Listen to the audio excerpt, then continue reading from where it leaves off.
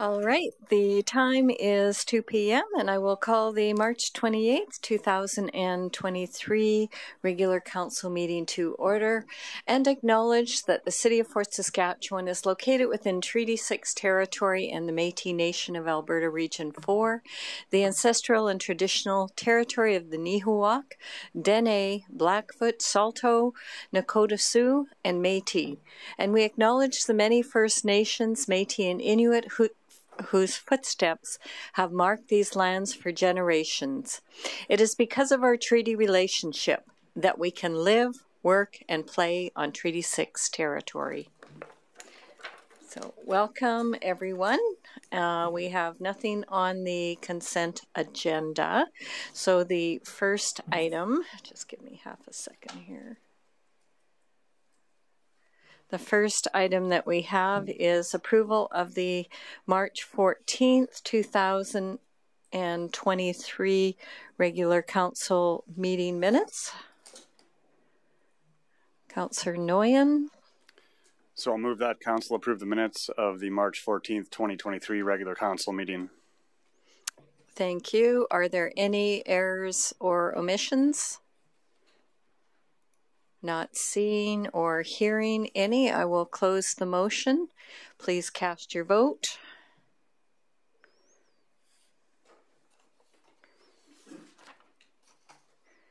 And that is carried. Thank you. The next item we have is delegations. We have no one who has pre-registered, but if anybody wishes to come forward to speak to any one of the three items that are on the agenda, this is the point in time. I would invite you to come forward to do so, and you would be allowed 5 minutes.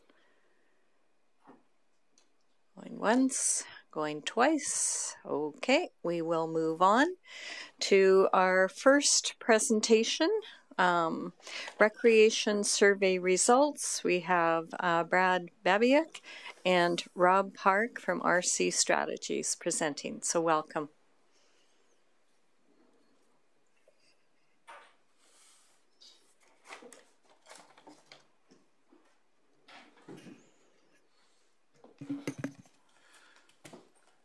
Good afternoon, Mayor and Council. I'm Brad Babiak, the City's Director of Culture and Recreation. And joining me today is Rob Parks of RC Strategies. We're here to present the findings of the Indoor Recreation Service Level Review Survey and help answer any questions you may have. So the purpose of this afternoon's presentation is to provide Council with an overview of the findings from the community engagement process, which included inputs from residents, community groups providing recreation programs, and community contributors. We'll also share how this work fits into the next steps of the review process. So the Indoor Service Level Review process was approved on May 10th, 2022. The review has 3 sections of work to complete. The first section was examination of the harbor pool, which was presented to Council in February. Today's presentation is on one of 7 pieces of work in Section 2, which will lead to the development of a facility program for the city. And finally, Section 3 will look at what facilities and amenities would offer the most effective and efficient opportunity to deliver that facility program. With that, I'll now turn things over to Mr. Parks to share the results of the engagement. Thanks very much, Brad, and maybe just one comment on this particular slide before I advance to the next one, and just emphasizing what Brad has mentioned about really the component that we're going to speak to today. So the slide might look a little bit busy, and in some ways that's purposeful, just to say that there are a number of different elements of research that we are undertaking as part of this process, and really the presentation today is just limited to the engagement, important component, but one component of the broader research plan. So the findings that I'm going to walk through are ones that I believe that you've had a chance to read the report. So really there are 3 tactics that we employed as part of our engagement process. A household survey, approximately 1,500 responses. We did field a community group survey as well. And then hosted some community contributor meetings. And so what my intent is to walk you through briefly the findings from each of those mechanisms. First one is the household survey. as I mentioned, about 1,500 responses. We would consider that representative of city households. Certainly, if we had fielded it in a random manner, we'd be able to say we would have a margin of error. We didn't. We offered the opportunity for everybody in the community, every household, to participate. Fielded it through January of this year. We did have it as a coded access survey, so you needed that to get in, and that was one of the control mechanisms that we had utilized. We got those codes distributed through Neighborhood Mail with Canada Post, but we did have some codes that were available if people had misplaced, lost their postcard, maybe they didn't receive it. They could call in and receive a code, and we actually did have some hard copies available as well. You can see almost 12,000 postcards distributed with about a 13% response rate, which in some instances has people up in alarm, but I would say that for the last number of surveys we've done over the last couple of years, that response rate is dramatically higher than we've seen in any other community. So, quick walk through some of the pertinent findings. We thought they were worthy of mentioning them here today. So, first one was just that I'm presenting today is asking households whether members of their house did use indoor rec facilities or amenities within the city. You can see approximately 80% said that they had used it. So I guess one comment on this is we did hear from 20% of people who participated in the survey who actually weren't using indoor rec facilities. And so to me, in some ways, that would suggest that we got a good variety of people who had participated. We didn't just get those who are sort of ardent supporters or ardent users of the facilities. Do you use other facilities? So everybody was asked this, and you can see almost 2/3 said that they had. And typically those who said they had are using facilities in your neighboring communities, a fair number in Sherwood Park as well as St. Albert and Edmonton. For those who said that they did use facilities, so about that 80%, we did ask them about their frequency of use. And you can see that Harbor Pool sort of tops the list here. So 75% of those who are using your indoor facilities are using Harbor Pool, and so on down the list. Satisfaction with facilities. So a number of, I guess, things really to point out here. So one is the not applicable is that red bar. I'm just going to focus on the graph on the left-hand side of this slide, so you'll see that there's 23% of the people here said it wasn't applicable for them to rate the satisfaction of the Harbor Pool. But, you know, of those who did rate the satisfaction or were able to, those who said they were very satisfied or satisfied is a pretty low proportion, right? And so of the users of the pool, not great levels of satisfaction. If we compare that, for example, up to the walking track on the right-hand side of the slide, you'll see that the levels of satisfaction there are quite a bit higher. Matter of fact, it's about 3/4 of the people who could rate a level of satisfaction said yes, indeed, they were satisfied. Asked a question about barriers. Is anything limited to your use of the indoor facilities? And 40% said yes, there was some limitation to it. So we did then ask about, or ask them to identify what some of those barriers are. We did it for certainly the Harbor Pool and the DCC amenities, but also in your report, you'll recall that we had some information there about the arenas as well. So the condition of the facility, just over half spoke about that as being a barrier to their use of the Harbor Pool, and so on down the list. We did ask people to identify what some improvements or enhancements that they would look for in each of these different amenities, and you can see them through this slide here. Lots of text on that, and I do apologize, but we just pulled this right out of the report. If you look through there, so for example, on the walking track, people are looking for a longer track and maybe a little bit wider, removing the sharp corners, etc. And if you go down to the Jubilee, some enhancements to change rooms. It's a little cold in the building apparently, and so on. In terms of the Harbor Pool that we've talked about before, to all of you here, an enhancement of leisure amenities and a larger pool is something that that came through with the respondents we got. The follow-up to that was, how likely are you to actually visit the pool if year improvements were made. And the harbor pool up at the top here, so about 2/3 of people are very likely to visit the harbor pool if those improvements get made. And so on down the list. You can see the walking track was the other one I pointed out, and there's about half who said they would be somewhat or very likely to use it if the improvement was made.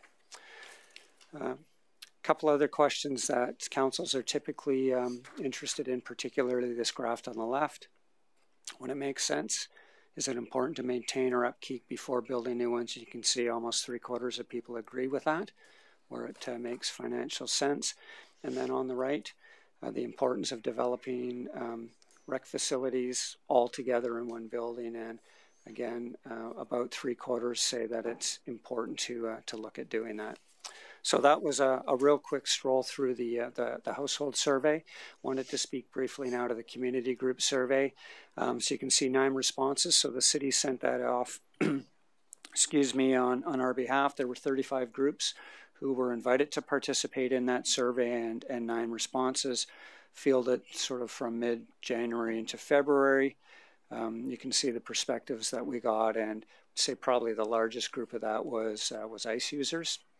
We did ask them about their frequency of use through their season of play, and because the numbers were fairly small in terms of that respondent pool, we went with raw numbers and not percentages here, and you can have a look. And so I guess the one thing up at the top there, the arena in the Dow Center, so that's the one that really is used by most of those groups that had filled out the survey.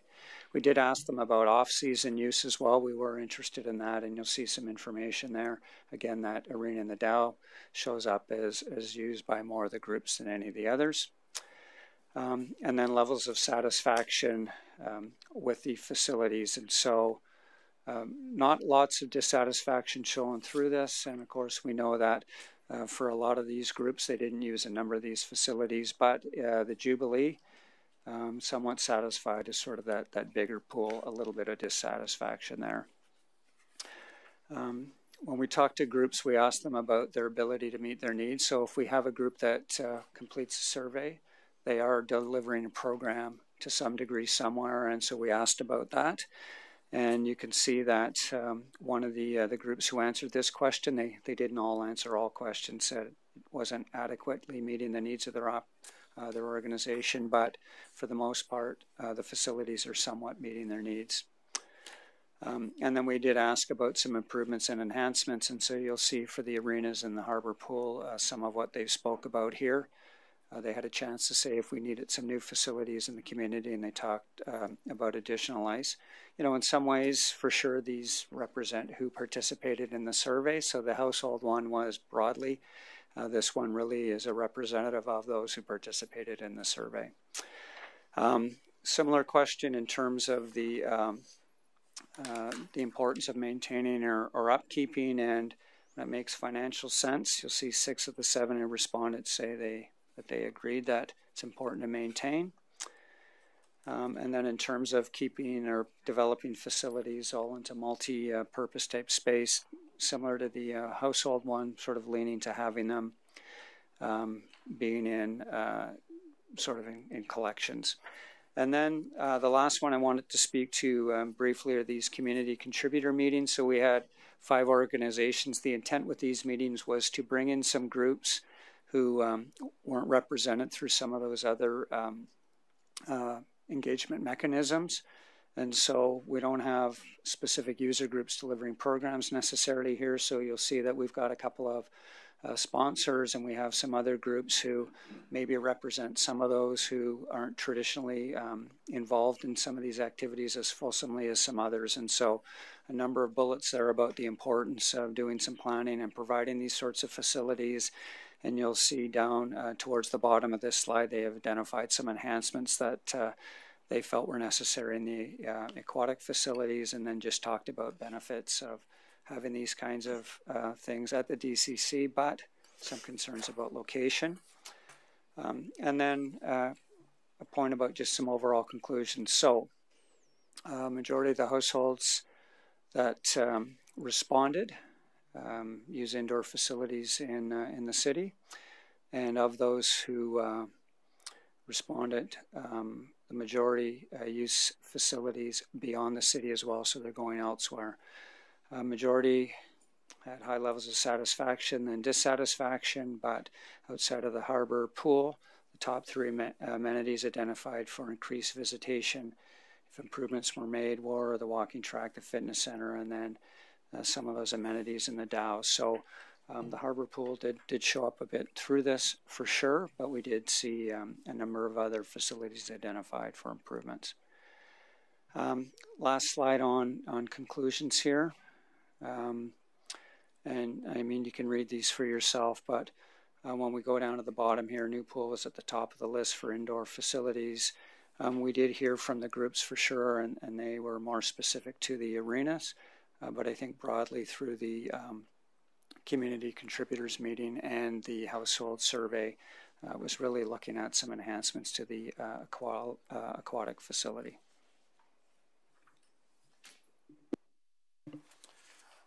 In terms of next steps for the review process, Culture and Recreation will continue to work with RC Strategies to complete the rest of Section 2 and then Section 3.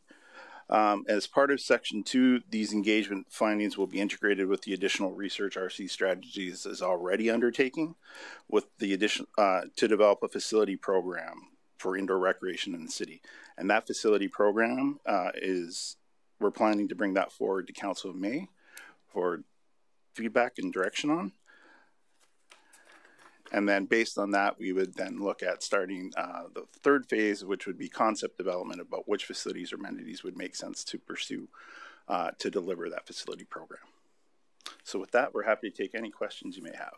Okay, thank you. So typically this one and our next item, 2 items on the agenda, would be at a committee of the whole, but our committee of the wholes have been fairly full with items and gone quite lengthy.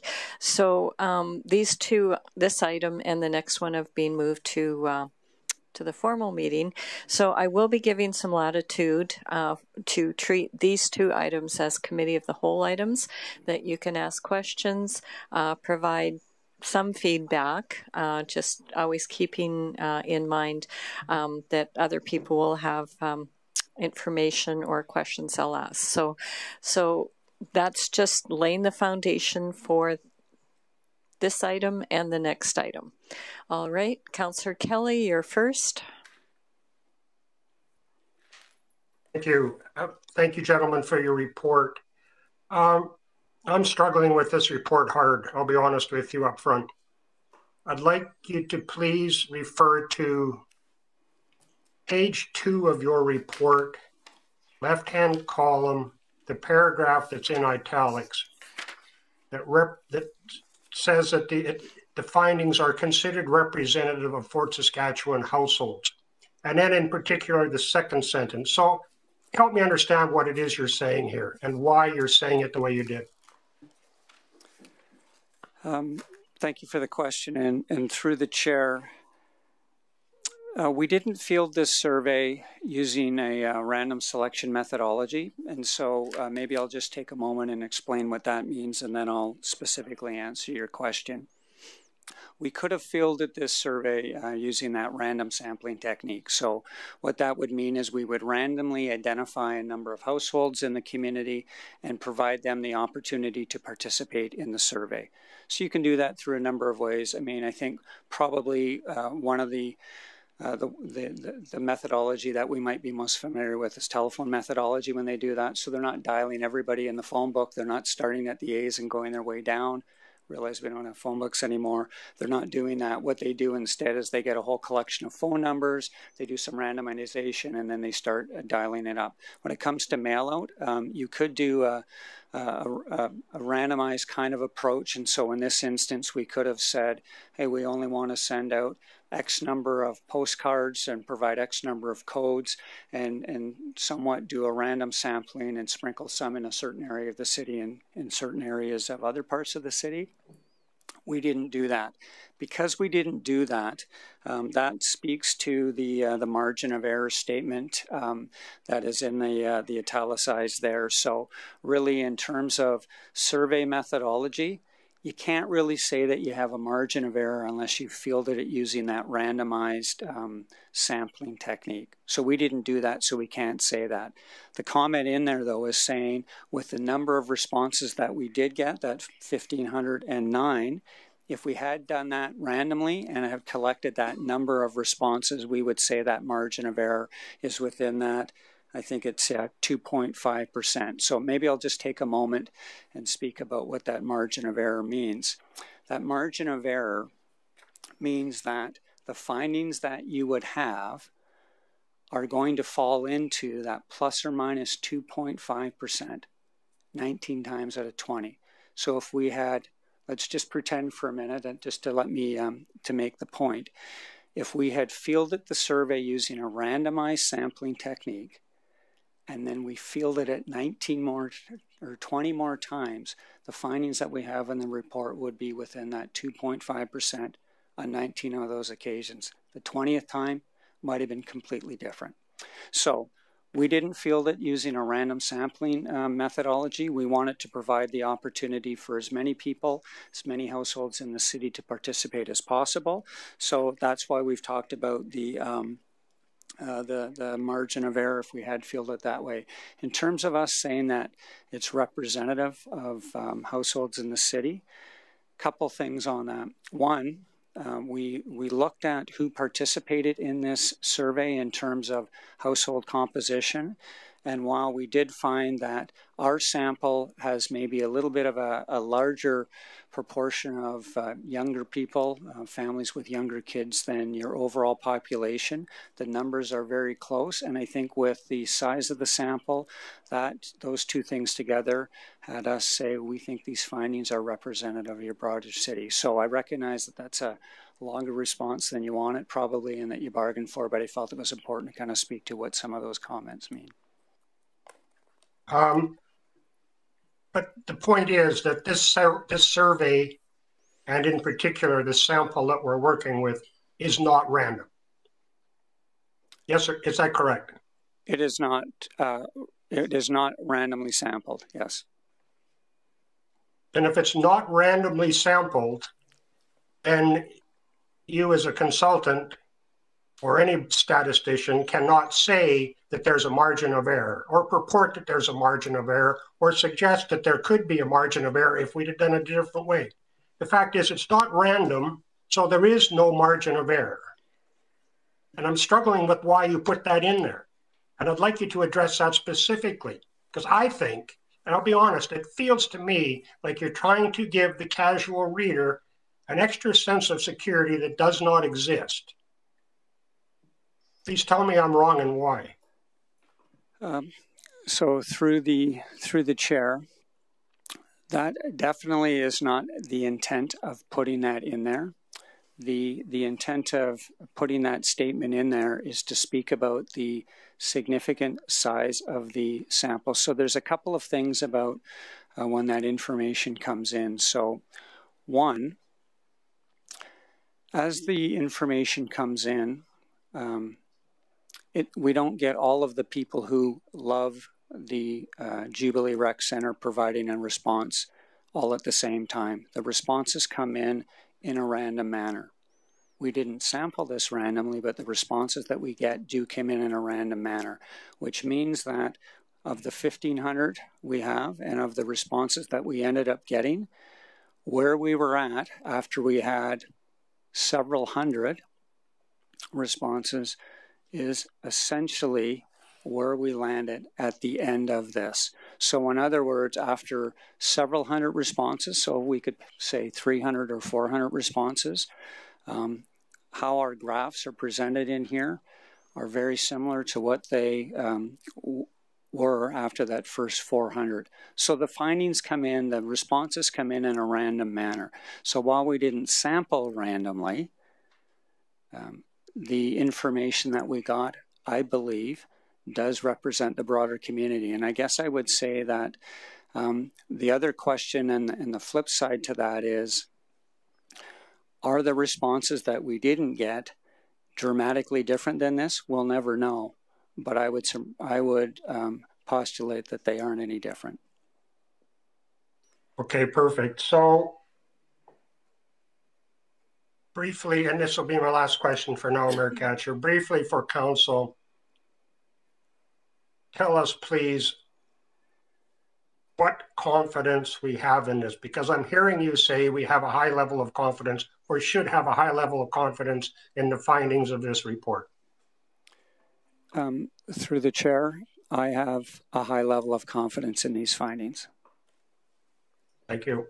Okay, thank you. Councillor Blissard, you're next. Well, thank you, Councillor Kelly, for those questions, or that question, because that was going to be one of mine. And I do agree, I feel comfortable with the results. It was a good survey, very interesting. Some of the interesting things I found was 75% of the population that answered this use the pool. That's higher than I expected. 80% use any of the various facilities, and only 26% are satisfied with the pool. I'm not surprised with any of those numbers, but very interesting going all through it, all the reading the stats. I guess I like stats.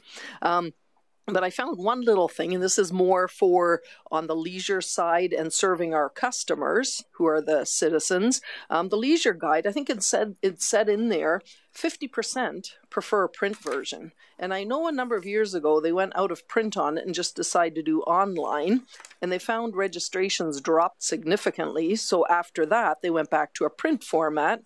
How's our registrations for any of the programs? Should we be looking at least, to me, having some available? Because I myself prefer having a guide where I can circle, here's where I want to go to. I see the value in saving paper, but maybe we need to make sure the people that want to have a print version can have one. You're on, Mr. Babiak. Thank you. I just noticed that. My apologies. Through the chair to Councillor Blizzard. Yes, we actually do print off some copies and leave them at the DCC as well as Harbour Pool for those who like to have the physical copy. And one of the reasons we wanted to add this question in was to actually get a greater sense of is there more demand than what we're just providing at the facilities to go back to print. So we'll take this away and look at those options. Okay. Because was your copies that you had, was that just the photocopied, stapled together? Yeah, not as good as having a nice book. Yeah, it was not or through your worship to Council, but yeah, it was not a professional copy that we keep in the facilities. Okay. And I think that's all I have. I'm very impressed with the results, and that you said that's surprising, you know, that we had so many, because it sounds like not that many usually respond. Okay, thank you. Councillor Abatoye. Thank you for your presentation, gentlemen. Start with the easy questions first. So of the 1,509 respondents, the groups you surveyed, were they identified as one, or as whatever number of people responded amongst the group? So would that be one amongst the 1,509, or would that be the individuals that responded within the group? Through the chair, so the 1,509 represents 1,509 households in the community. And so we asked people to respond considering everybody in their household. So that means that if somebody got it, filled it out, we can't control this. We would hope that they would have had a conversation with their family, so their partner and children. So maybe I wasn't clear on my question. So like, for example, you surveyed certain sports groups. Yes. So the sports group, so assuming the soccer group, for example, would it be identified as one? Or would it be the individuals within that group? Like 5 people responded, would that be 5? Right. Sorry about that. And through the chair. So in that instance, we looked at it as one group. So if we had, I think the number was 9. Can't remember offhand now, but I think it was 9 groups that we had participate. So that was based on that. So when we asked those groups to participate, we asked them to provide a response on behalf of their organization. And so whether your group has 30 participants or 300 participants, we got one response. So if it was soccer in that example, we would hear back and find out that from soccer's perspective, this is how. Okay, that's clear. Thank you very much. My second question is just on page 8 of your report. So that's where we have a graph, types of use for each facility. And so my question is about the active at home. So we're comparing four different categories, right? So Sportsplex, Harbor Pool, GRC, and Active at Home. So if I looked at that graph and I look at 36% of those active at home drop in, right? They do drop in recreation. Wouldn't that number already be captured in those three already? Because active at home are people that don't go to, you get what I mean? They're active at home. So wouldn't that number already be captured in the previous three? So through the chair, and I understand the question and maybe some of the complexities with this. You know, as somebody who's doing a little bit of physiotherapy at home, I can understand how people might be doing different activities there. So active at home, that first yellow bar, that 36% just talks about drop-in recreation, sport, and fun. And so part of the challenge with this is just us fielding this questionnaire broadly and having these number of categories. But what we're trying to find out here and what this graph is communicating is of the people who are actually doing something at home, 36% of them are doing that activity at home solely for a kind of a recreation or fun reason. They're not doing it for a rehab purpose. And so for myself, if I use that as the example, there's some activities that I'm doing at home that I'm doing solely just for recreation purposes. There's other activities that I'm doing because my physiotherapist told me to do them. And so that would be more on that rehabilitation. In terms of registered programs, just to speak to that, we know that people at home are connected up to the internet and they're actually taking part in spin classes or yoga classes online. And so that could be part of that registered program. So you're saying that all these numbers on the active at home, they're doing it at home. They're not coming to our facilities. Correct. Interesting. And so where are they dropping in? It just doesn't. Yeah, the drop-in part might be a little bit confusing for they're doing it at home. But the way I would look at that is if they're at home, they're just doing some recreation sport just for fun. That drop-in, it fits a little bit better, the drop-in, if they're looking at facilities. But in this instance here, when we say drop-in on that part for the active at home, it's really referring to them just doing some activities spontaneously at home just for fun or recreation. Okay, thank you. Is that 2 or 3? Oh, that's 3.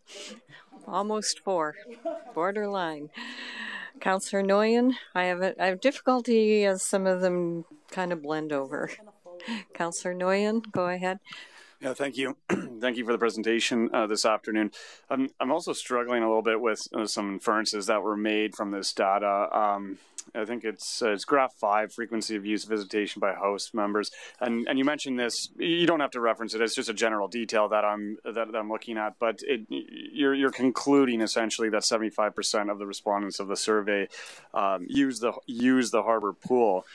I struggle with this because in the graph as well for harbor pool use, 27% use it a few times a year. And given that this is a household survey, that could be potentially a parent saying that our children might use that once or twice a year. And that 27% is a significant number when you consider 75%, when you're drawing the conclusion that 75% of respondents use that pool. So can you just speak to like that conclusion, why you've drawn that conclusion as relevant and important in this presentation? Yeah, thank you. And through the chair, just to take a step back. So we did field the surveys we've spoken about on a household basis. And so if you have 4 people in your household, if one of the people had used the pool a few times a year, you would check that column. If all of you use the pool a few times a year, you check that column. And so there for sure is a little bit of, I wouldn't say wiggle room in there, but there is some interpretation of the findings. None of the survey work is bulletproof. There's a myriad of ways you can do it, and every way that you do it, there is some level of interpretation with the findings. And so I think the message when I look at this information, and I'm just looking at this particular graph myself, when I look at that, I see a number of things. One is, a lot of people in the community, a lot of households use the harbor pool. And when I look at that in comparison to those other facilities that have been identified on there, the harbor pool really is kind of that facility that's used by more than anybody else. When I start looking into some of those findings that you've spoken about, I see that, you know, of the people who are using it, there's about a quarter of them that are using it on occasion, I would say, and we've called it a few times a year here. And then there's greater use along the way. And so that's how I'm looking and interpreting that is there's a significant proportion of your community. And so if I look at the left side of that bar, daily is 6% and weekly is 21%. You know, you've got about a quarter of your households who've said that there's somebody in there using it weekly or more. And about that quarter, that 27%, a few times a year. And so when I look at that information in that regard, I'm not so much as getting a specific number of visits specific to that. We can get that information from administration when they look at it. Instead, I'm getting a sense on just the proportion of households that are using it and giving me some insight into how broadly it's used by the community. Thank you, and I appreciate that answer. Is it worth extrapolating this or further calculating this data to be more representative then? But do you think? Like, I appreciate what you're saying, the subjectivity of the findings as well and the interpretation of it. But is there more work that could be done on this data? Through the chair, I suppose in some ways there's always more work you can do to dive into the data, but there becomes the law of diminishing returns. What is the value that you would get from that additional information? And for our purposes, this information that we have, I guess, fills the need that we have for it. Okay, thank you. Your Worship, I'd just like to add one more point. So to the point about the deeper dive, on page 7 of the report, it does start to go into a little more depth about looking at that amenity and what were the proportion of households that actually use the harbor pool. So for example, at the top of the page, you saw that of the people who responded, children 0 to 9 in the household, 90% of them utilize the harbor pool.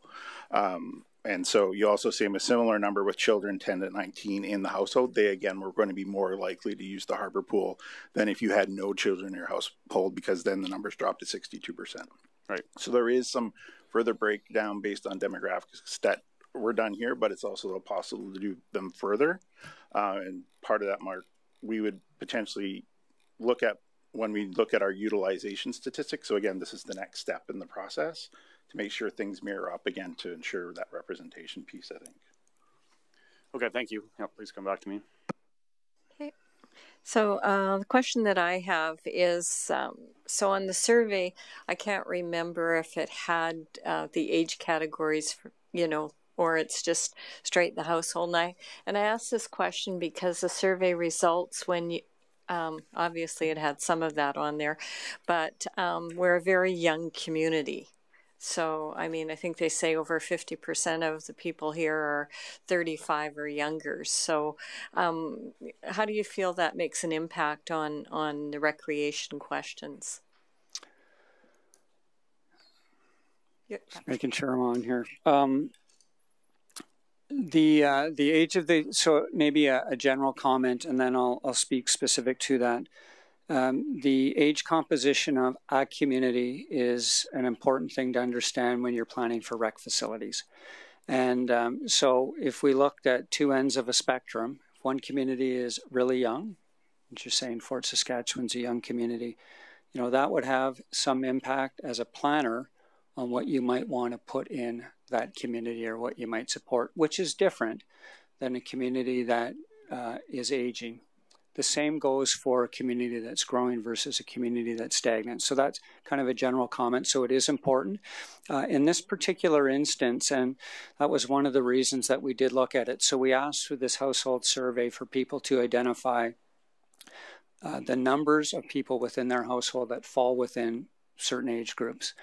And so we took that information and we looked at how that compared to the census information for the city of Fort Saskatchewan. And what we found is there was, I think, fairly close alignment. the sample that we gathered through our survey actually leaned and tended to a little bit younger than what your city actually is, but it's fairly similar. I'm not sure if I've answered your question, Your Honor. No, I think that does. And then the second question, there was a fairly significant amount that said they just go elsewhere to use other facilities. I guess, I mean, there's no comments that are placed into this, but I guess, you know, is there some overall comments that were placed within the survey as to the reasons why?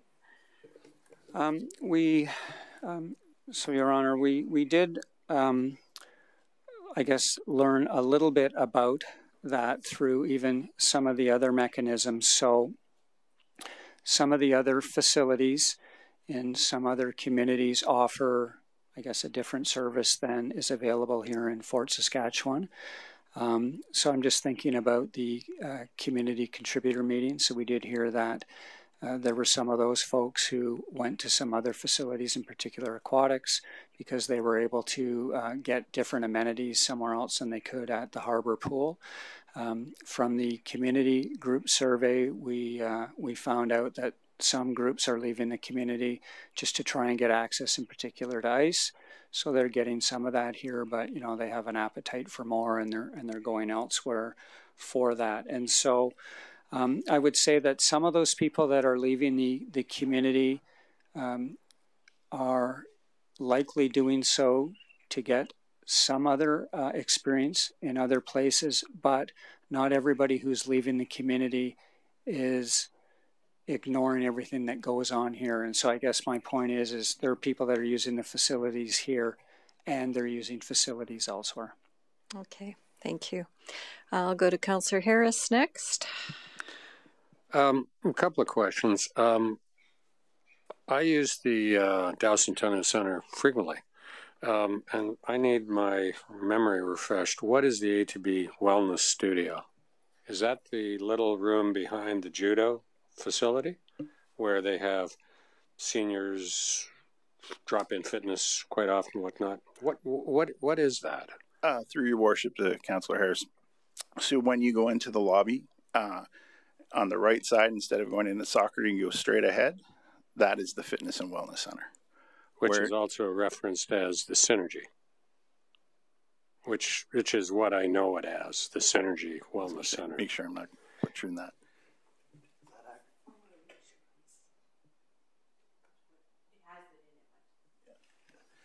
Sorry, yes, that is part of that space. Oh, okay. Just making sure. And then the Osable Flex Hall, is that the area in the back, in behind?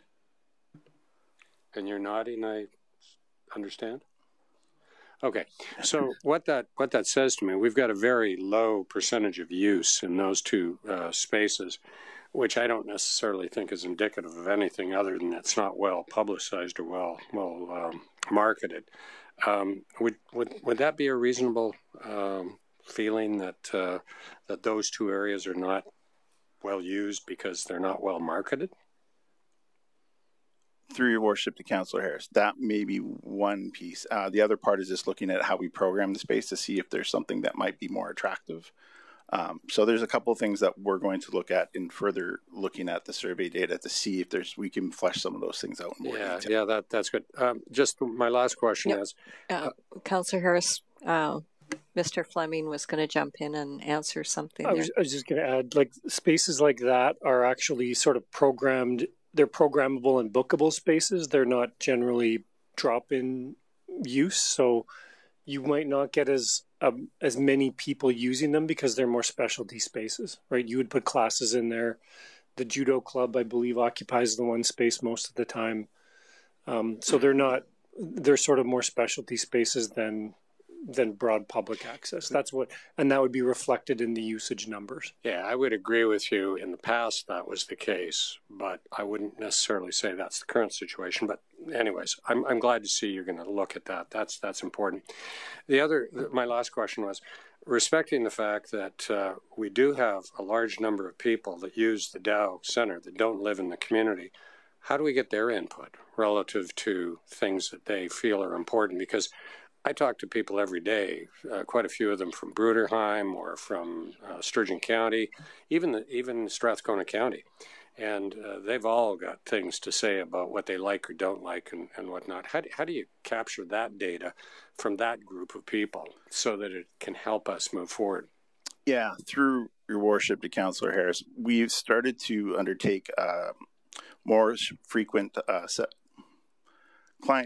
customer feedback surveys in the facility. So that's one of the ways that we hope to capture some of that moving forward, is to see with our programs and those other things to actually engage the folks in our facility at that time. To your point, because that will be wherever they're from, they'll have an opportunity to provide feedback versus this mechanism, which was targeted to our residents. Yeah, and that's great. Thanks for that response. Okay, we're back to top of order. Councillor Kelly. Thank you again. The actual survey itself, the methodology, the user groups, were they surveyed at the same time concurrently with the population at large, the community at large? Through the chair, we staggered the fielding of the group survey. So the resident survey went into field first. And then after that had been in field, I believe it was a couple of weeks, we then, have it here, Brad? We then extended invitations to that 35 groups to participate in that survey. Okay, so, but the survey, the community survey was still open when you were talking to the groups? Yes, it was. Perfect, so it was concurrent then. In your opinion, when you look at survey results, would it make sense typically to see that those people that have the most interest in a subject, in this case, probably the users of the facilities, would be the ones that would be more likely to respond to a request for a survey response? Through the chair, probably a fair assumption. I think when and I mentioned it when I quickly skated through the findings from that we did hear from approximately 20, I think it was 20% of people who responded to the survey who don't use the indoor rec facilities in the city here. So I thought that was an interesting finding. And in my mind, that spoke highly to people's willingness to participate in there, and that we didn't solely get people that are only proponents of the facilities. But I think that there's usually two groups that you get out to participate in surveys, those who are ardent supporters and those who are strong opponents. And I think we got a range of people that participated in this. But I think to your point, you know, people are going to participate in a survey that they have an interest in. Through your worship to Councillor Kelly, sorry, I just add one additional point. We recognize that obviously maybe something, since there was a lot of interest in the Harbor Pool, that may come up. So we actively tried to work to promote, specifically target non-users through our media conversation with the Fort Sask Online. They specifically quoted that it was that we were trying to reach out to both users and non-users to understand, you know, if you're a user, what your level of satisfaction is, and if you weren't, why you chose not to. We also pushed that in our social media as well to, again, try and make sure that it was, try and communicate as clearly as possible. We really did want the broadest range of input from the community. And I'm not saying that you didn't. That's not really not my point.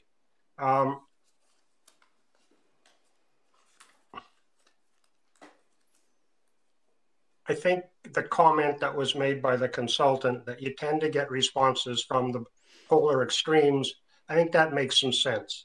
You're going to get strong results from those that use the facility and perhaps strong results from those that are opposed to anything. But that is the extremes on the ends of the scale, and the missing middle, I think, is very large. I'm going to have more questions on this, but I'm just going to put this seed out that I've lived in this community for forever. It is my home. There is no possible way that 75% of the community uses Harbor Pool. It's not in the realm of possible. And that's why I struggle with this. I know people use it. It's not possible that it's 75% of the community. It's 75% of the respondents, which is primarily the user groups. And I'm going to continue. Thank you. Excuse me, Your Worship, may I comment on that? Go ahead. Yeah. So the question about utilization, and it spoke about 75% of the people that had used it. That 75% is of people who said they utilize rec facilities, indoor rec facilities within Fort Saskatchewan. So we asked that question up front, do you use indoor rec facilities in Fort Saskatchewan? And it was, I think 80% said that they did. That group was then asked, how often do you use these facilities? 25% of that group, I'm going to try not confuse everybody here, 25% of that group said that they did not use the pool. So 75% of the 80% use the Fort Saskatchewan pool. So if I take a step back, that means that 60% of households in our survey said they use the Harbor Pool. And I think this is important. You say, and referenced in your overhead slide at the beginning, 75% of the respondents. In the report, for instance, in the executive summary, the report that is going to be and probably is public information, you don't say that you don't have the qualification. You say in the bullet point and page, the executive summary, second page, 3/4 of households use the Harbor Pool. It doesn't say 3/4 of the respondents. It says 3/4 of the households. And I assume in Fort Saskatchewan because that's who we're surveying. So I think it's important to be precise in this. And when I asked a question, you're trying to be precise. But when I read the report, it says 3/4 of households. I'm telling you that's not accurate. Okay, I'm going to go on. We've got Councillor Batoye next. Thank you once again. My first question is going to go to Mr. Bediak. As we go ahead in this journey, because I feel like what has brought us up to this point is really the issue of getting a new pool versus not getting a new pool.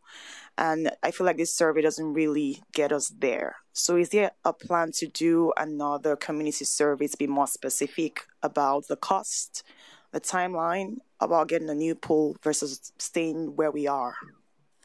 Yes, through your worship to Councillor Abatoye. Yes, as part of the third, so as we wrap up the third phase and develop those concepts with costing and everything else, one of the options that was approved by council that we would bring forward to you again at that time was the opportunity to do further community engagement with essentially taking out those concepts then to the community once they were finished. So some of the thinking behind that is in 2021, when there was the priority recreation survey, there were some questions about, would you like a new pool? Here's some estimates. And it said there'd be additional amenities with a couple of examples, but that wasn't truly clear, I think, we have an opportunity to make it clear to residents exactly what the pool, like whatever expansion you choose to move forward would look like at a more tangible level to then get their feedback. So there will certainly be another survey, right? Because this obviously is not. Sorry, there is the opportunity if council wishes to. Okay. Okay, now to the consultants.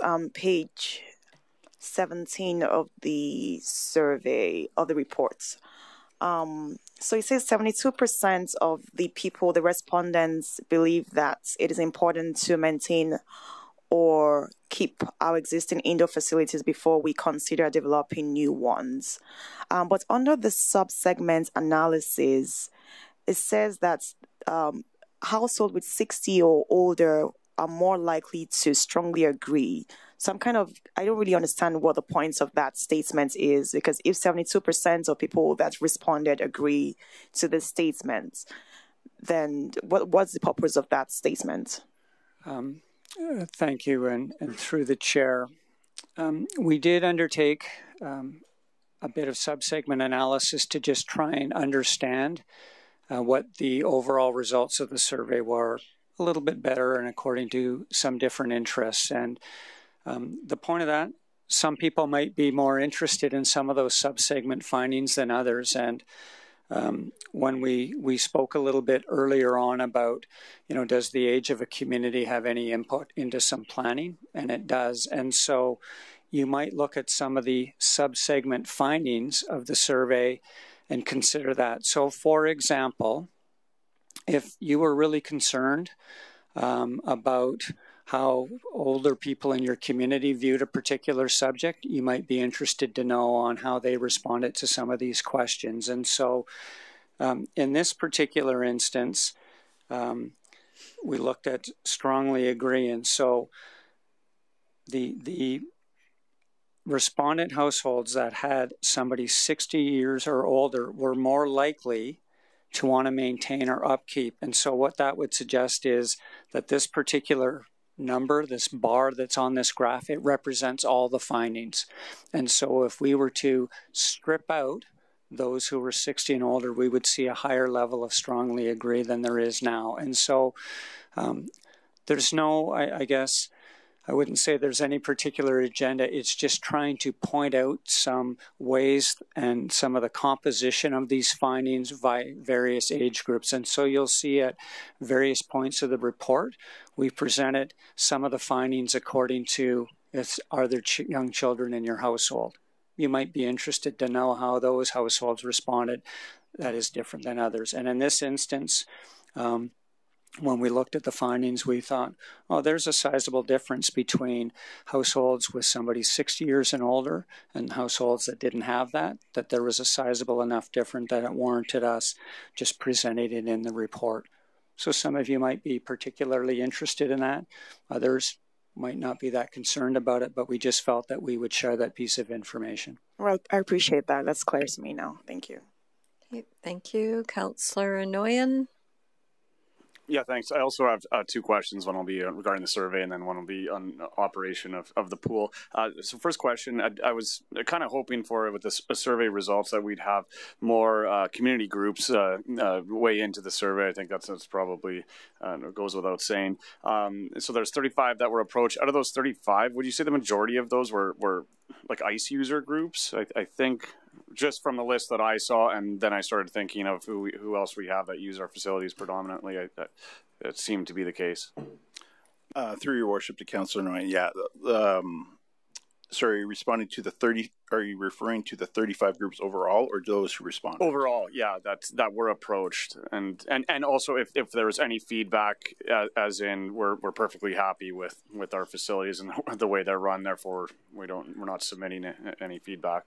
Through your worship to Councillor Inouye, you raise an interesting point, because at this time we were also out engaging on the JRC renovation, and of which a number of the 35 groups are indeed arena users, because that includes not just our minor sports, but that's also our spring and summer ice, who offer programs and training camps and those types of things. So they were getting heavily engaged in twofold. But when we looked at the results from this with comments on the JRC, they pretty much mirrored what we were hearing through the JRC consultation on the modernization. So yeah, we did catch some feedback from that process as well. But yeah, you are correct that is the majority of the users. Okay, thank you. I appreciate that response. Yeah. And sorry, just to clarify again, this is primarily indoor groups, but we did open it up quite broadly for this, just because some outdoor groups do use our indoor facilities for training or other purposes as well, even if the sport itself isn't done there. Yeah, okay. Yeah, that raises another question in my mind, but I'll leave it there for now. I also wanted to ask about some of the data in the bar graph on page 11 regarding barriers that exist at Harbour Pool specifically. So 51% said condition of the facility is a barrier to entry. Facility is too busy, 42%. Hours operation, 41%. Is there a great opportunity here to immediately look at a potential hybrid model of scheduling our our pool operations so that it is more accessible to the public throughout the day. And when has that been done or trialed last? Do you know what I mean by that? Most pools that I'm familiar with, they they encompass a schedule that's open to the public at all hours. And I'm thinking if a large segment of the respondents on this survey have said that, hours of operation, busyness of the facility are issue, can we do something immediately, make an evaluation and go forward from there? Through your watership to Councillor Loyan, absolutely, we can definitely look at our scheduling to see what we're doing. That said, we are open a fair number of hours, but one of the things that takes place during the day is oftentimes schools will actually rent out the space for their own school lessons, and so there is other programming throughout the day as well. And again, with one basin, we're limited in terms of what options we can do, but we definitely can look at the feedback and looking at what we're currently doing to see if there's areas of improvement. So when a school has booked the facility, then they're not booking part of the facility, they are booking the entire facility, so that segment is blocked off to the public during those times? I was just trying to think of... It might be inconsistent too if yeah. It would partially depend on how much access in terms of the age of the group. Again, because the pool can only handle lessons for certain ages in certain areas and stuff. Mm-hmm. So yeah, there's a number of different considerations, but I think we've been looking at the schedule the last little while to try and optimize it as much as possible to create that access.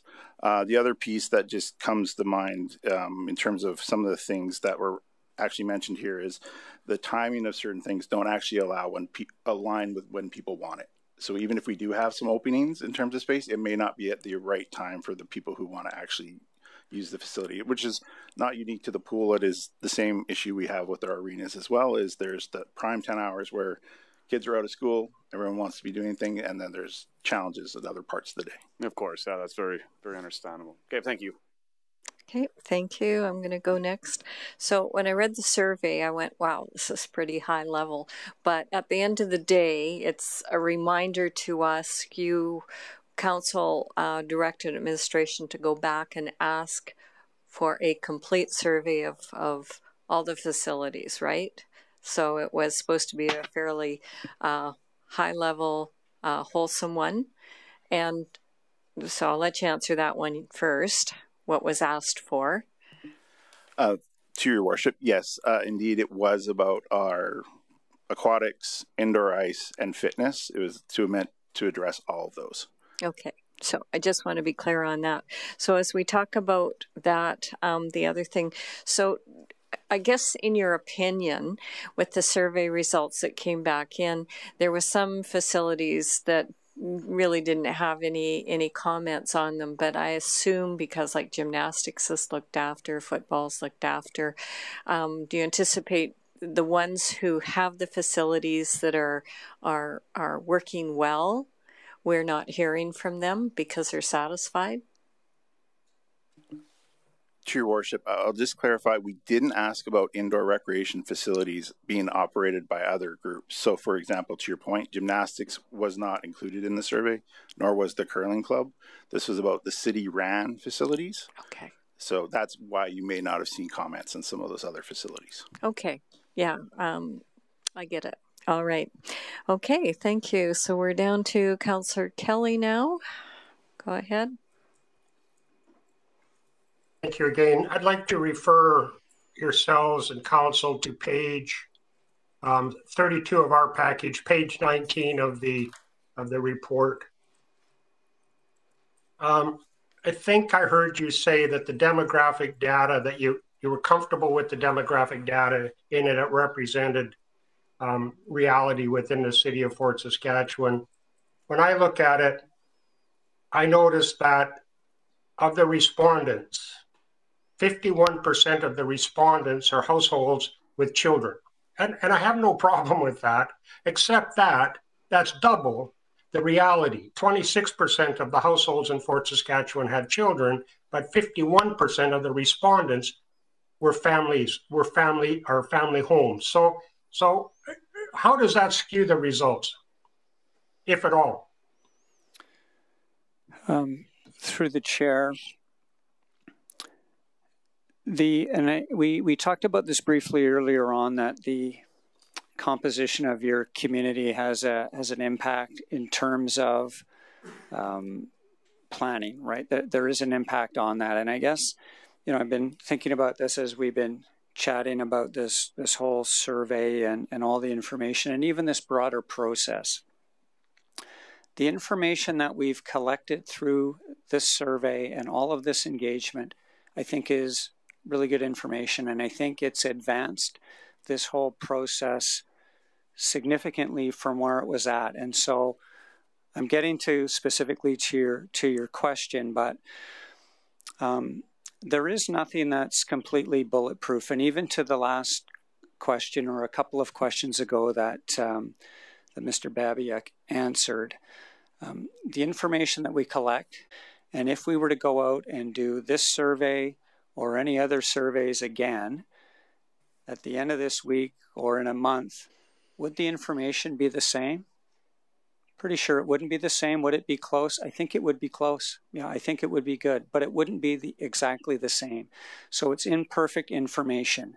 And so to the question about, the participation of households with a little bit of a younger family, we know through some of that sub-segment analysis that we've presented along the way, where some sizable differences showed up, that households with younger children had a tendency to respond a little bit differently in some instances than households without children. So there would be some influence to some of those questions. Having said that, and back to my opening comment for this answer, we have information here that provided great insight into what respondents had to say, that I think provides really good insight into what the community has had to say. And I think that information, along with all of those other pieces of information that we're going to gather, that's illustrated on that graphic, that process graphic that we have up on our screen here now, and that was part of the presentation. All of that information will conspire together to allow us to come back and have a solution that we think is appropriate. That solution that we come back with isn't going to be 100% bulletproof as well, but what it will do is it will give you a much more informed position through which you will make the decision. And so, quick answer, if it's younger people that have responded to this, or families with younger kids have responded to this, that will give us, for sure, in some instances, we've shown a little bit of a different response than if we didn't have many families with younger children. But the error in this sample is more than plus or minus 3%. In fact, it's significant. So a rather lengthy answer, but do you think this sampling the discrepancy in the sample as compared to the population as a whole, the community, and this is supposed to be a community survey. So do you think that this sample could have influenced, this discrepancy could have influenced the results differently than had we had an authoritative study of the community itself as a whole? A statistically relevant one is the words I was searching for. Through the chair, the findings may have been somewhat different, but they may not have been. So I can't be definitive with that. We know that, and what we've seen in here is households with younger children have a tendency in some instances to respond slightly differently than households without younger children in it.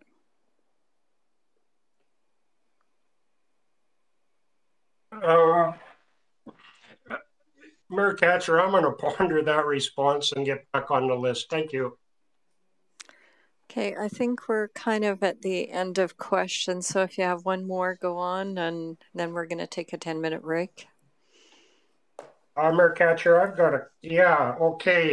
got several questions. So I wouldn't like to be cut off on this. I might have to continue after the break if you see fit.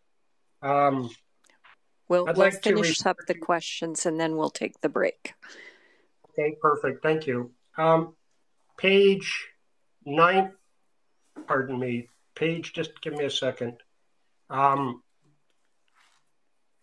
Page 6 of the report. We've touched on this before. I'd just like to go back to it. Give me a second to scroll there. Yes, I'm at page 6 now. That's the talking about frequency of use. And I know that no survey is bulletproof, but if we look at the frequency of use, and I only focused on Harbor Pool, not because I have a bone to pick, but because administration has informed council on a couple of occasions that the annual usage of Harbor Pool, I think, hovers around 105,000 visits. So plus or minus 1%, it's in that range. If we simply do the arithmetic, the multiplications for the responses given for Harbor Pool, the 6% that use of the community, because this is representative of the community. So if we take the 6%, multiply that by the number of households of 10,400, multiply that by 5, and then multiply that by 48 weeks because the pool is closed for essentially a month per year for maintenance. That comes out to very close. It's 100 to 150. It's 149,760 visits. So that would tell me that while we're getting a lot of visits in the pool, those visits are predominantly a small portion of the population. Let's take this one step further to be fair. If we look at the blue section, 21%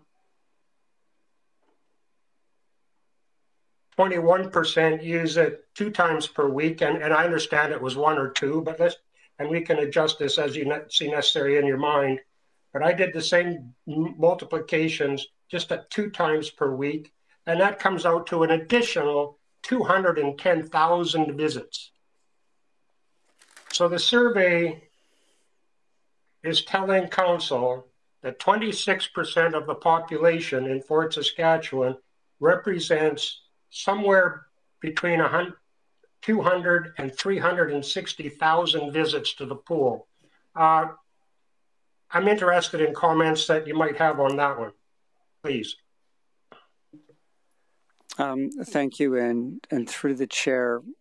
So the first comment I'll make is, and we talked about this, and you had pointed out about the inaccuracy in the executive summary. So the numbers in that particular graph, or those figures, are answers from 80% of the population, right? 80% of the community had used it, and so the 6% of the daily use is 6% of the 80, and so it's 3.6%. So I'll say that. Second comment, and then maybe I'll let maybe Mr. Babiak speak to it about some of the utilization information that they're collecting. If 2 people from the pool had gone, then the households would respond to this and indicate that they would indicate that their household had gone once. So if everybody in the family went, they wouldn't count that as 4 times. They would count that as a household went on 1 visit.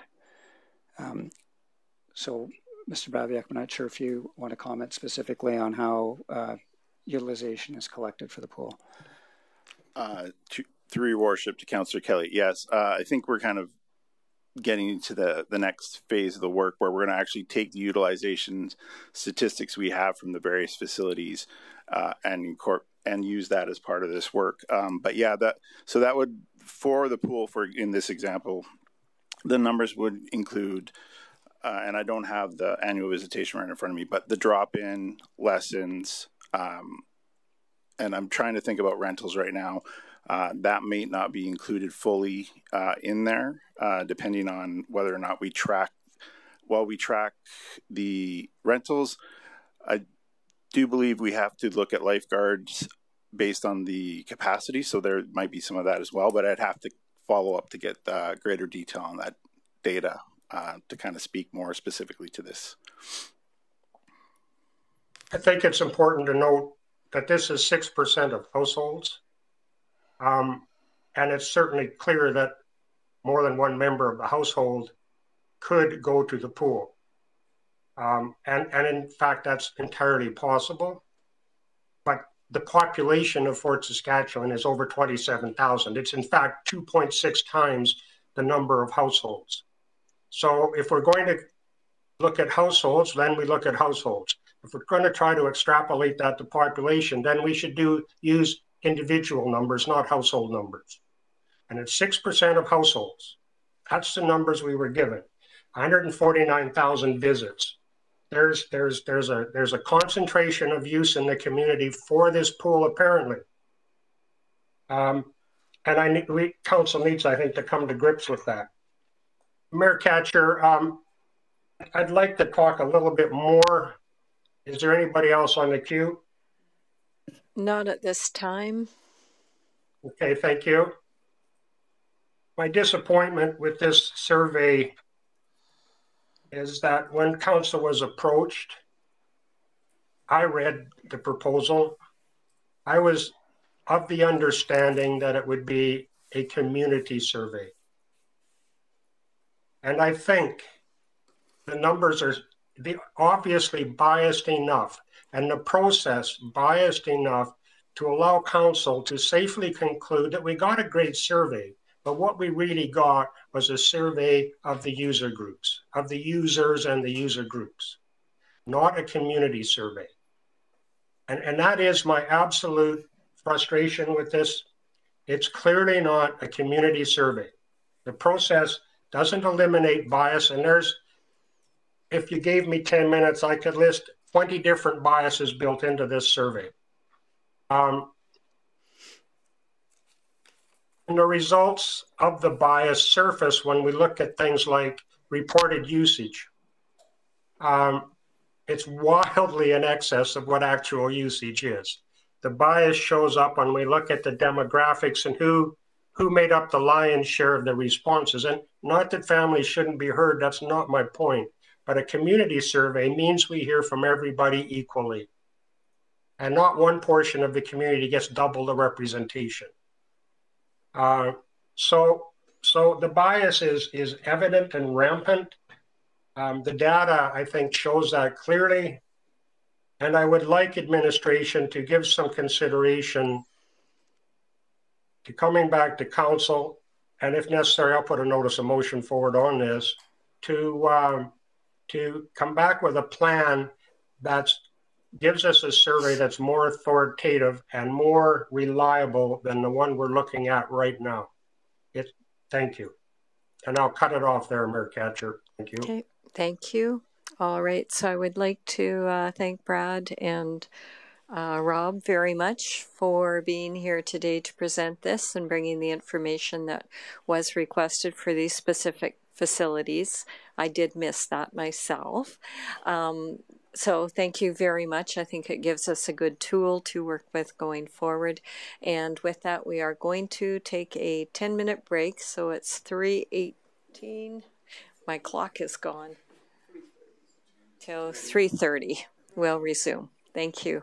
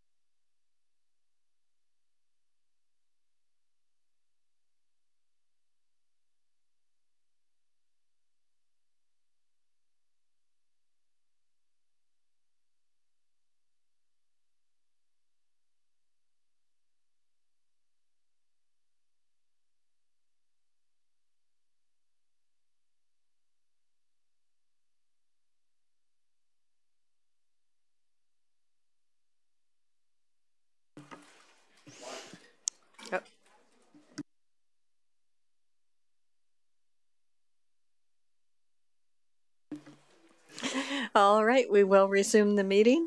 And the next item on the agenda is 5.2, Municipal Development Plan Implementation, 2-year report. And once again, this one will be treated as a committee of the whole item so that we can provide information and feedback to administration. All right, so welcome, Lindsay and Craig. Thank you. Good afternoon, Council. I'm Lindsay Francis, the Senior Planner here at the City, and with me today is Craig, our Director of Planning and Development. And I'm going to present the first biannual update on the progress of the Municipal Development Plan implementation. So first I'll give a little bit of background, and then we'll get into the Municipal Development Plan implementation targets, the planning and capital infrastructure projects, some population and housing statistics, and then questions. So as Council's pretty familiar with, the City adopted a new municipal development plan in January of 2021. Within both the strategic plan and the MDP itself, there's direction to work on the implementation of the MDP. Specifically, the MDP includes the following policy. The City will monitor the MDP implementation targets every 2 years and report to Council and the public on the progress towards the targets. So the reason we wanted to bring this forward every 2 years is to make sure it's not a plan that just sits on the shelf and that the City is taking actions to achieve the visions and goals within the MDP. So just as a reminder, the vision within our MDP is as follows. With 50,000 residents, our community of Fort Saskatchewan provides a great quality of life within our neighborhoods where everyone can grow, age, and stay. Builds on its heritage, connects people, and fosters innovation, creates great places for residents and visitors to enjoy, and supports a resilient economy for everyone to achieve and thrive. So first we'll look at some of the highlights from Section 12 of the MDP, which outlines 13 different implementation targets to measure and monitor the plan. And these targets should be achieved by the time the City welcomes its 50,000th resident. So as such, these targets are to be achieved over the next couple of decades or the lifespan of the MDP. So to support the vitality of businesses and enhance the liveliness of downtown, the MDP has an objective to intensify the downtown core and 99 Ave corridor to a density of about 100 plus dwelling units per net residential hectare. And since the adoption of the MDP, we saw some minor increases in density in this area, but not a whole lot has changed. And this is because in terms of implementing the MDP, there haven't been changes made to policy or regulation yet. So another target in the MDP is about increasing dwelling units and population within the established neighborhoods. So while there has been the development of the Heartland Housing Project, which brought 83 new dwelling units to the area, the population within the established neighborhoods has decreased by 1.91% since 2017. So this means that more units have been added, but the percentage of the total population within the established areas are decreasing. We also have a target that's about the existing neighborhood nodes intensifying and new nodes being developed to a density of 60 dwelling units per net residential hectare or above. And we did notice there was one error in this part of the report due to the densities, including some commercial land in their calculations. So now I'll share the correct node changes in density. This first node down here had a decrease in density due to the development of a townhouse complex.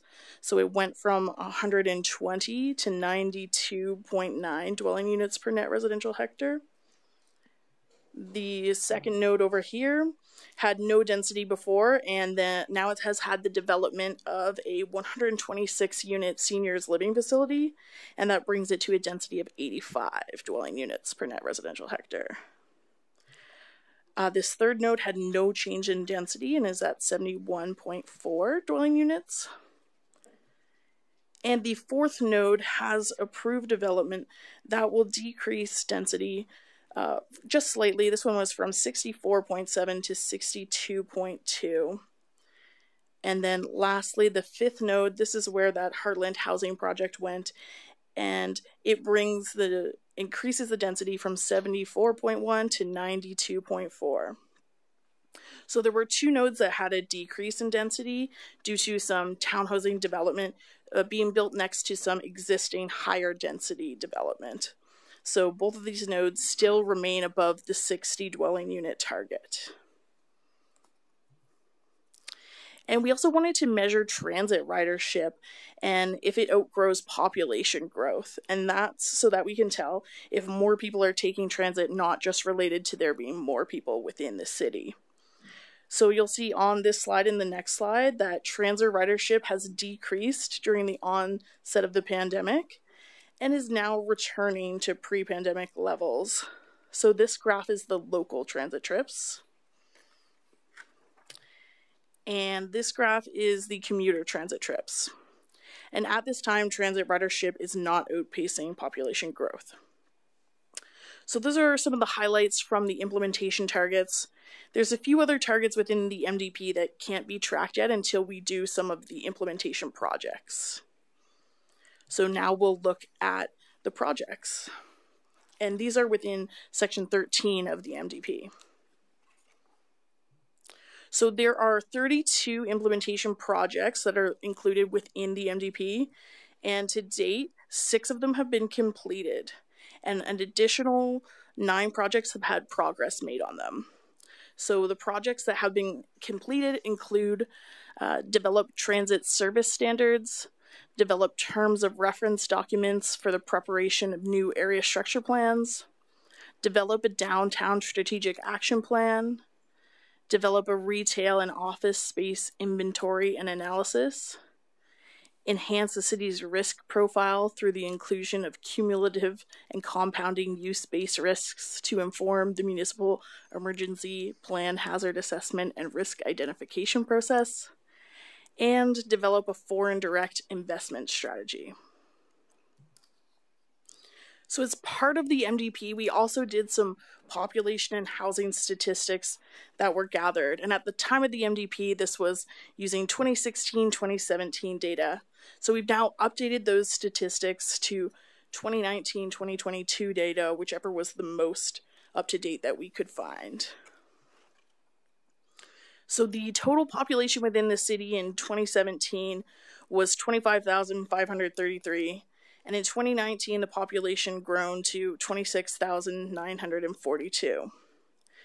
The percentage of the total population living within the established neighborhoods declined by 1.91%, while the percentage of the total population living within the developing neighborhoods increased by 3.72%. And South Fort is the neighborhood that saw the largest increase. So this was a 3.87% increase of the total population. And Pineview saw the largest decrease, and this decrease was 1.41%. The populations within West Park, Downtown, Sheridan, and Clover Park remained stable. So while the city is seeing increased population in our newer neighborhoods, as they continue to grow, these developing areas are attracting new residents and shifting population centers. So they are remaining disproportionately populated by youth and children, while the established neighborhoods are remaining disproportionately populated by older adults and seniors. This next graph shows the population change trends from 2003 to 2019. And trends within the established neighborhoods are continuing. Most established neighborhoods continue to see population decline, with Sheridan being the exception. So since 2015, the portion of 1- and 2-person households has grown by 0.8%. And that is 59% of households, with 2-person households being the most common. The average household size in Fort Saskatchewan has remained largely stable at 2.6 since the adoption of the MDP. And households with 3 or 4 people remained relatively stable. There was an increase in the percentage of 5+ person households. However, this is likely largely due to the elimination of the 6+ person category. More than 69% of homes within Fort Saskatchewan are single detached dwellings, which is more than the percentage of Albertans living in single detached dwellings, which is 61.9%.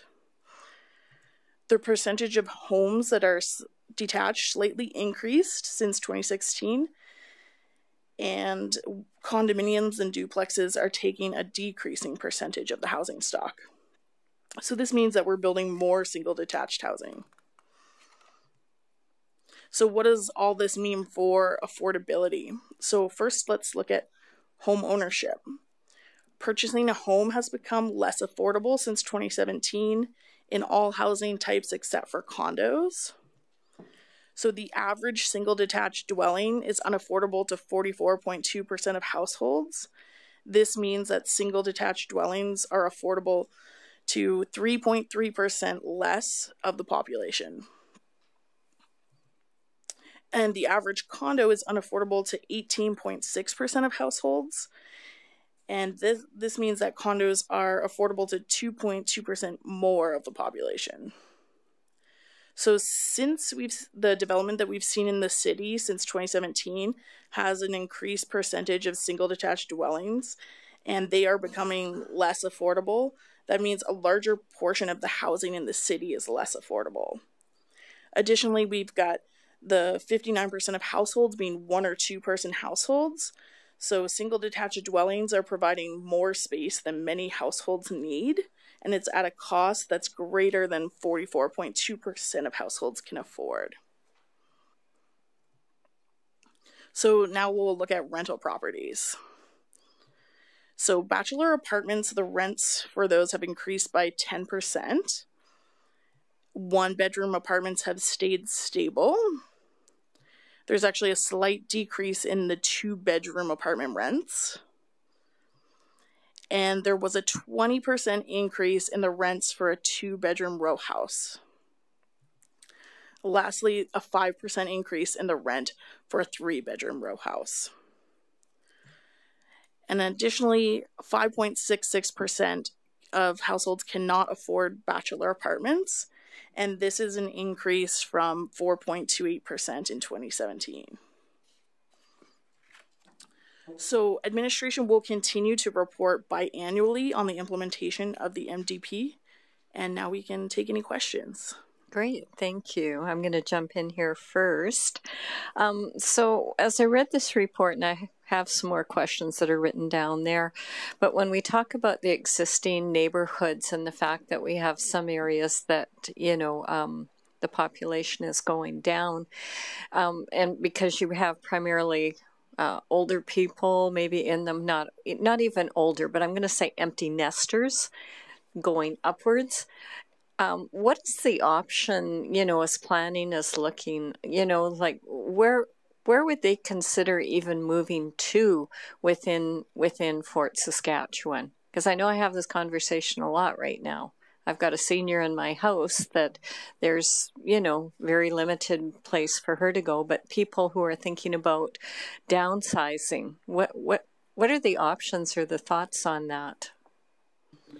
Well, as you can see, we are having that increased single detached dwellings. So one of the goals within the MDP is about having more options for different dwellings, and that could include downsizing options as well. So I think the sort of answer to that is trying to get all the different variety of housing within the city. Anything, Craig?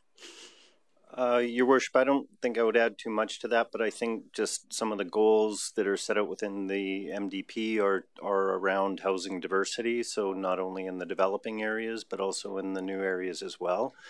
So that will bring in younger families, particularly if we're looking at ways to incorporate infill in the established neighborhoods.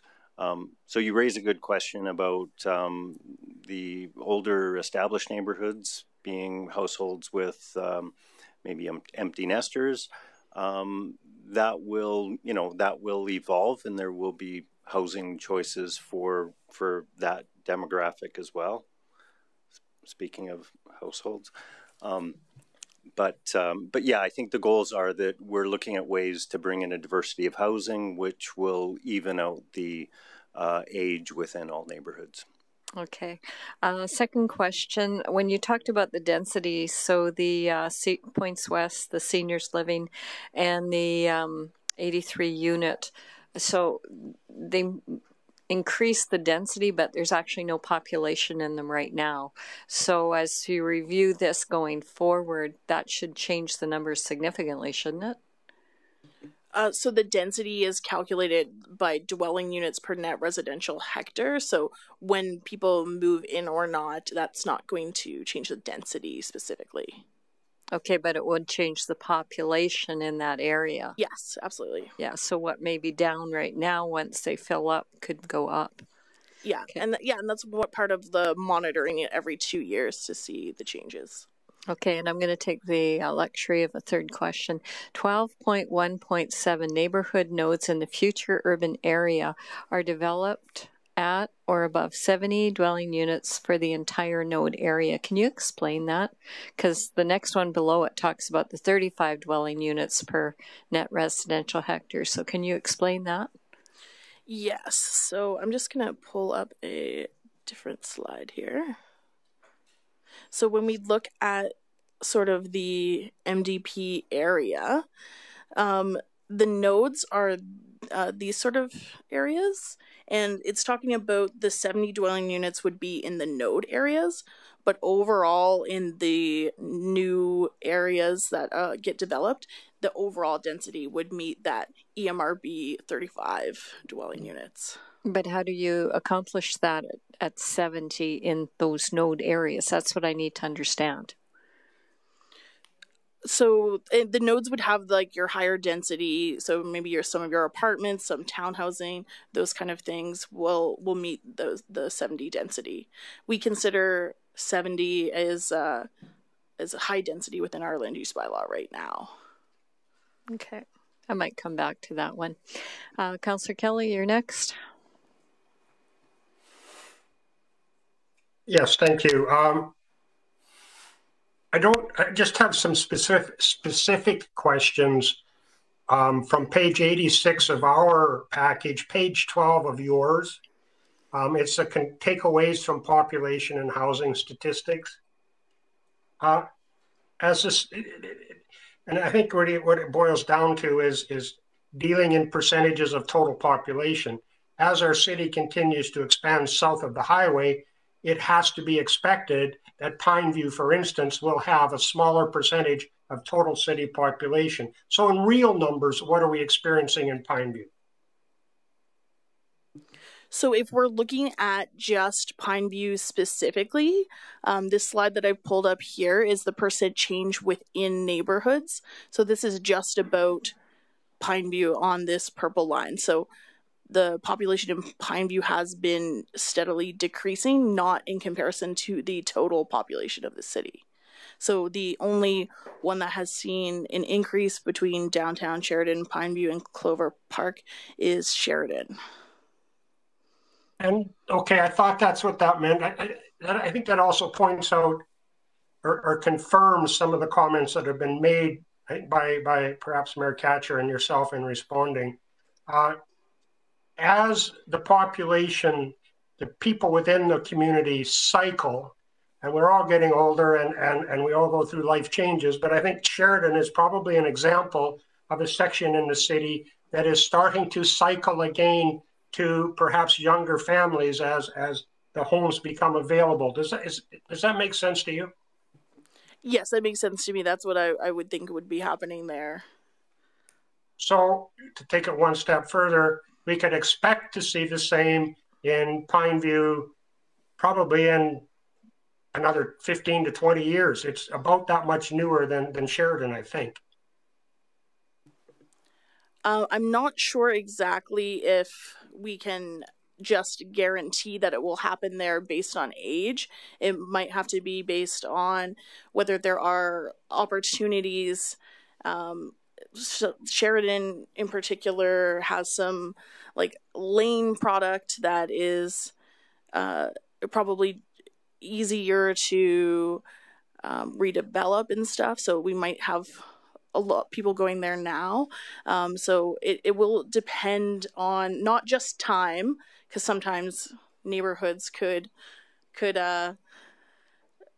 not, if people are not interested in them, they could just decline as well. So that's why it's important to have our updated land use bylaw and stuff to try to make sure we are getting that neighborhood renewal.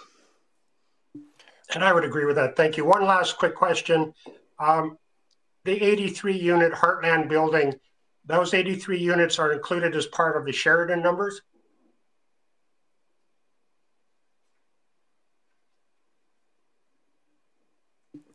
The 83 units are, they're in the node of the old hospital site. Through you, Your Worship, Councillor Kelly, I think your point is, or you might be wondering if the 83 units would contribute to the population increase. So I think we have to be careful that, this kind of goes to Mayor Ketcher's point, because we haven't seen a population increase, but we have seen an increase in density in terms of the housing units. So I'm not sure if that answers your question or not. Thank you, Craig. I think it sort of does. We'll have to wait and see is really what you're telling me.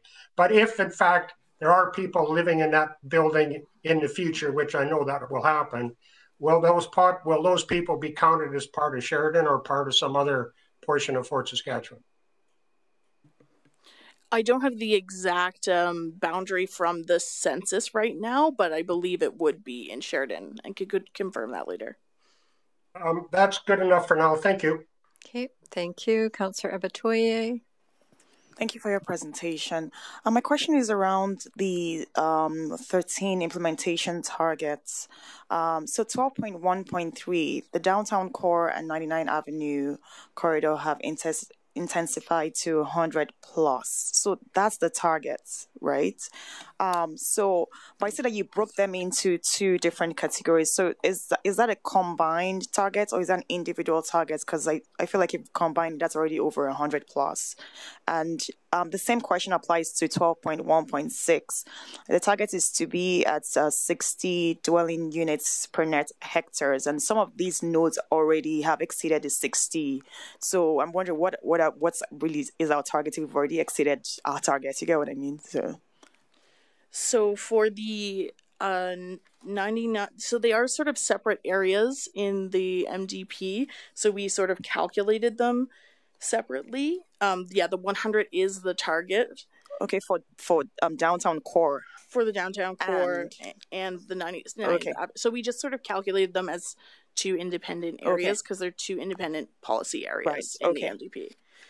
And then for 12.1.6, some of them are already at that target. But it is important to monitor because, like you saw, some of them have had decreases. So we want to make sure that they stay at that 60 level, and that the new ones reach the 60. Okay, perfect. Thank you.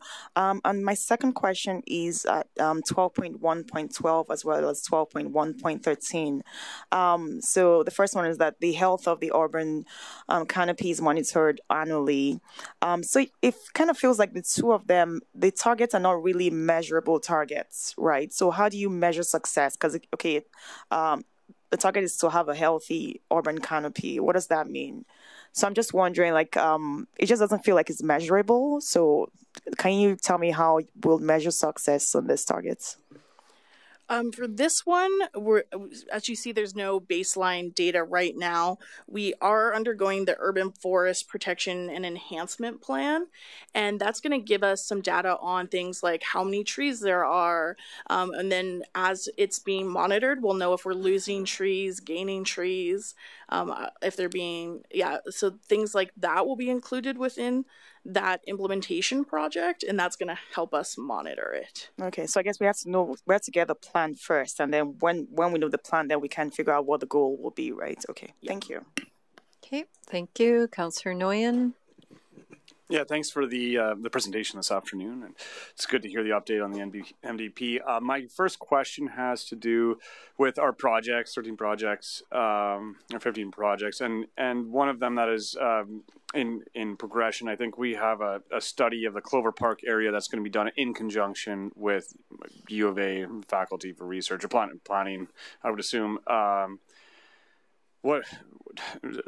What are we looking at gaining from this? Like, I guess Clover Park as a community is built out. It's bound by roads, industry, I believe the jail on one side. So what is this geographical area, I guess, maybe further than Clover Park, or what are we looking at here? So for that one, it is looking at sort of the quarter section of Clover Park. And right now within the MDP, Clover Park's identified as a special study area to undergo a study to see how it can sort of move towards our MDP goals, if there's any ways. So there might be able to be some intensification in that area, or the study might also tell us that it would make sense to sort of leave it as is. So it's just sort of investigating that area further. Yeah, interesting. And so that's all private landowners there, and they obviously intensification would entail subdividing and things like of that nature is what we'd be looking at potentially. That's completely subjective. Your Worship, if I could just add to that, what we in the MDP we found that we were reluctant to really create policy within the Clover Park area. In urban municipalities in particular, if you have that type of country residential, it's very difficult to know what to do with it. And I think many urban municipalities kind of wrestle with having to deal with country residential. So we kind of identified it, given that it was kind of a large area, as being something that we can look into further and study it. And so as kind of the first step, we didn't want to launch right into a full study, but we thought to engage with the University of Alberta to do some exploration in terms of what potentially could be doing. So, possible best practices, maybe what some other places have done, and then look at that information and then make some decisions on how we might go forward. Okay, thank you for that. Would Point aux Pins estates then also be considered country residential, or is that a different definition? Through your Worship, I think in a sense it is country residential, but it would be more akin to the estates, I think, in okay. Southford, just based on the size of the lots. Yeah. Okay, thank you. I'll have one more question. Okay, we'll keep going. Okay, I'm back on. So when we came to the projects and that, one of them is undertake a highway urban design corridor study. So I guess I really have to question that one, because on one hand we're told we want to widen the highway to 6 lanes, 3 and 3. So if we want to do that, then I don't think it would be an urban design corridor anymore. So can you explain what you're thinking with that?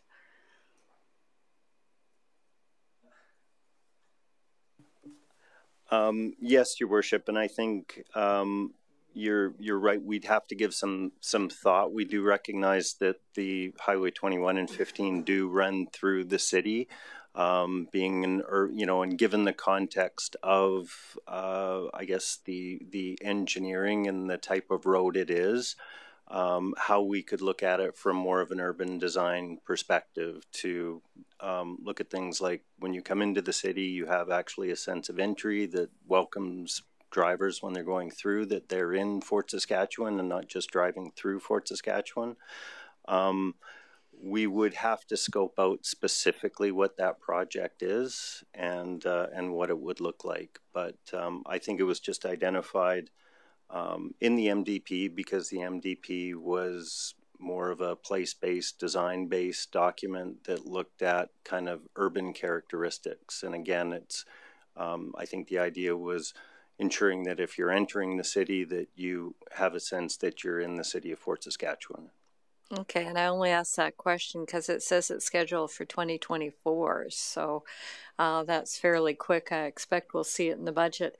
And then the next one, develop a downtown river valley trailhead and tourism center.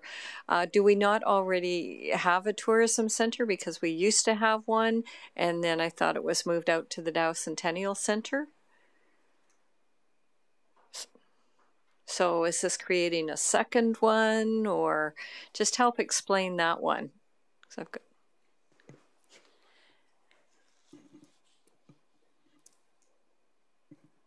Yeah, so I believe this one is, it's kind of seems like it's directly related to looking at in that area.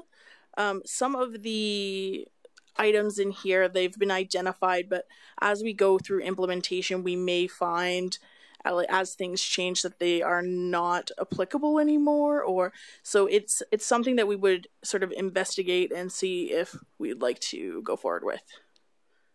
Okay.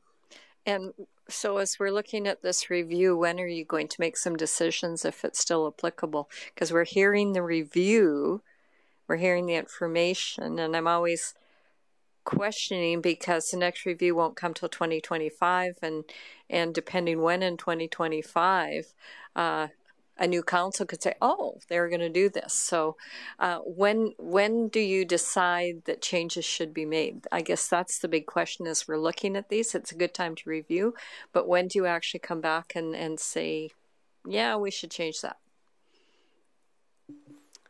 So we could change that with our regular updates to the MDP. So typically you'll review your MDP every 5 years, and you could do some housekeeping at that time and make updates then. Do you, Worship? If I could add on. Where are you? Oh, it's Janelle. Sorry, I can't see you. That particular item will be informed by the wayfinding strategy, which is scheduled for 2025. So we may undertake that work and find that this implementation item isn't necessarily a good fit as a result of that work. My understanding of the tourism center was it could be as simple as a brochure stand. It was supposed to be something that drew you to a destination and started your journey through the river valley. That is obviously one that we have to scope out a little bit more and get a bit of a better understanding. But some of the other projects before that one will help inform that work. Okay, thank you. Councillor Kelly, you're up. Thank you. I'm back to where we left off, where I left off, page 11 of your, page 12 of your report, the takeaways again. I'm looking at the bullet point that says nearly 70% of the total housing stock is single detached, which is more than the percentage of Albertans at 61.9. Of course, Alberta has the whales of Calgary and Edmonton in the sample. How do we compare if we look at our peers based on more or less a population of mid-sized cities in Alberta? Can you comment on that? I haven't done any comparison on that, but if that's information you're interested in, I could put that together for you at a later date. And there's no rush, but and I don't want you spending a day doing it either. But if you could give it some thought, and if it's easy, it might be informative. At least I think it would be. But I stress if it's easy. The other bullet point where you reference the affordability of home purchases compared to 2017, is the drop-off in affordability due to increased pricing or increased mortgage rates or both?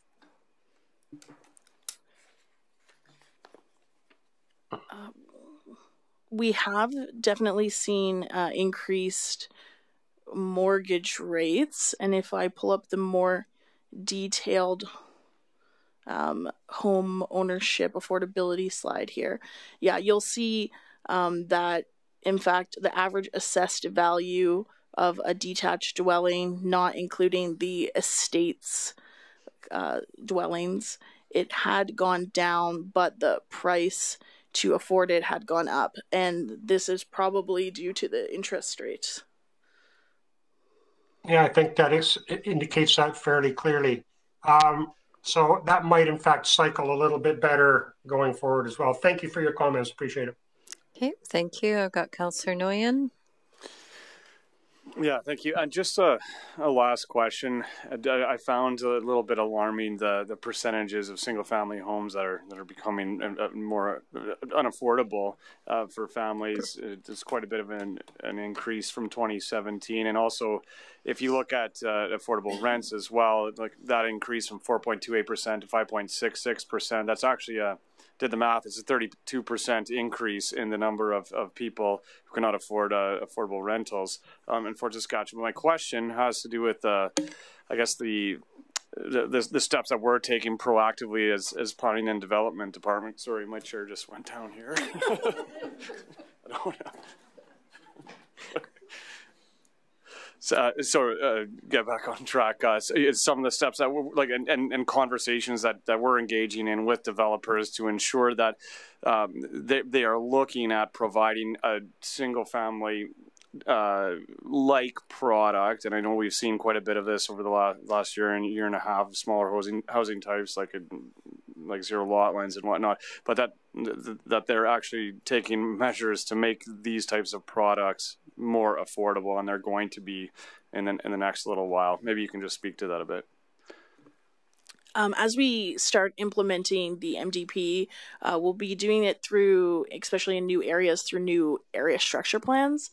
And what we're looking at doing is having some thresholds within our area structure plans that you can only have X percentage of this kind of like low density development kind of thing. So we're trying to get some other options that way.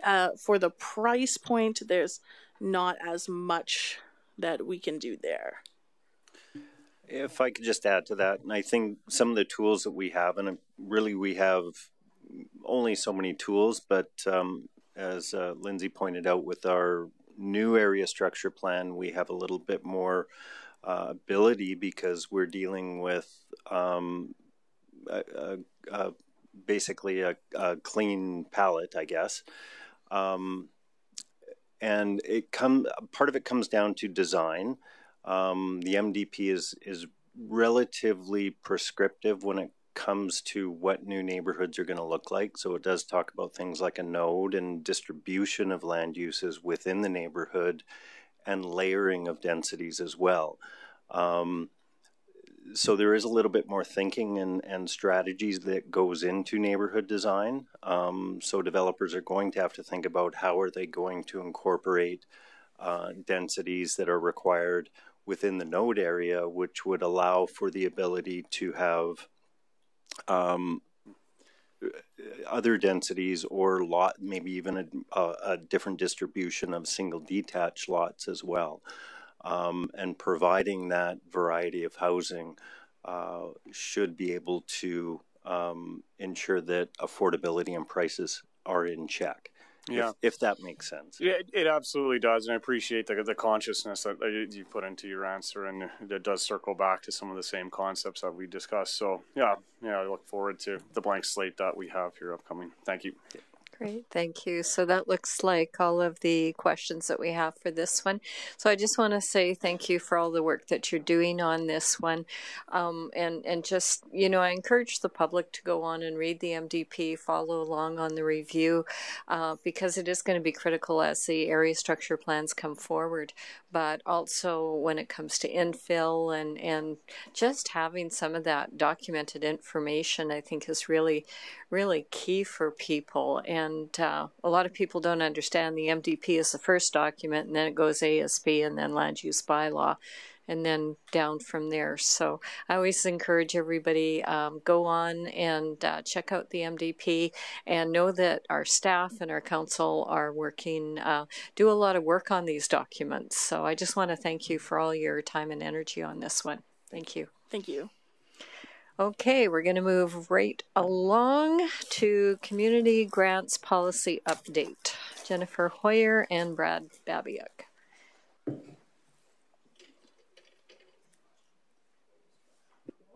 There There's my notes. Very good.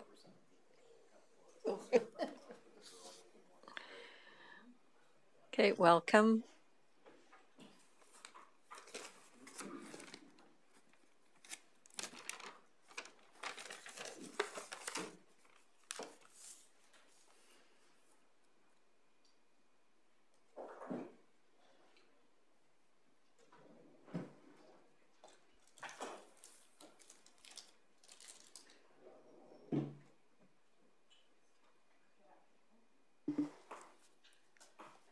Good afternoon, Your Worship and members of Council.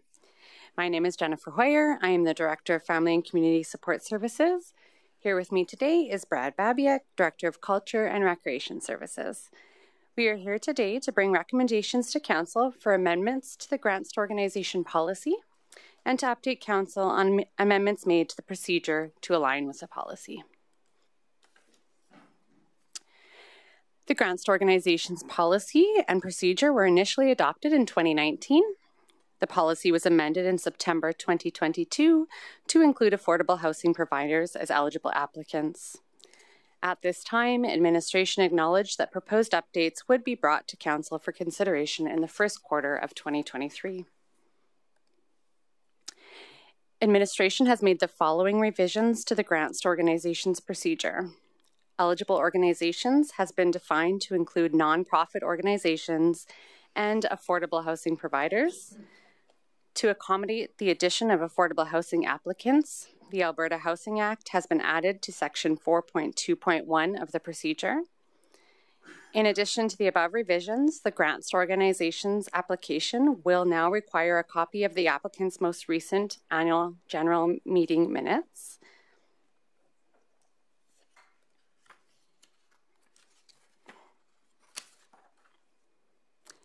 Administration recommends that the Grants to Organizations program allow for multi-year funding up to a 3-year term. At the discretion of Council, multi-year funding would be considered for applicants providing an essential service for the residents of Fort Saskatchewan.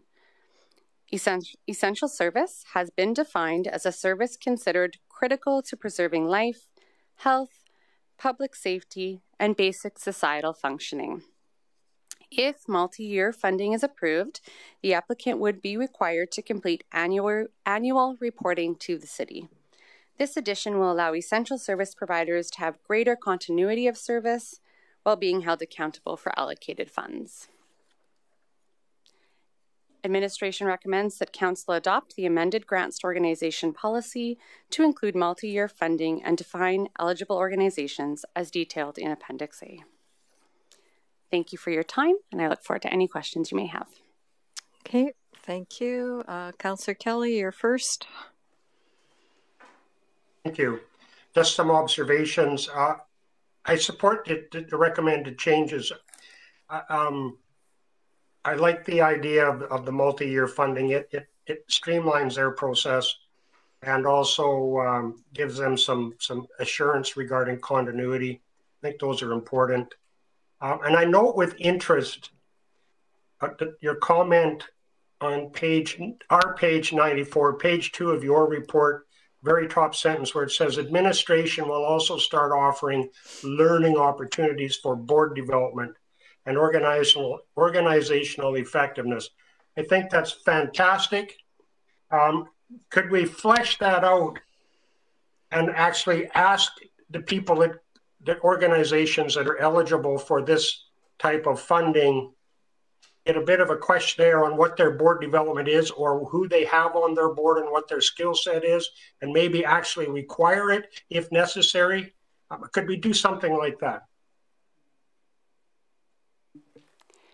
Through your worship to Councillor Kelly, yes, we absolutely can. We will work with organizations to find out their level of need and work to tailor that to support organization and board development.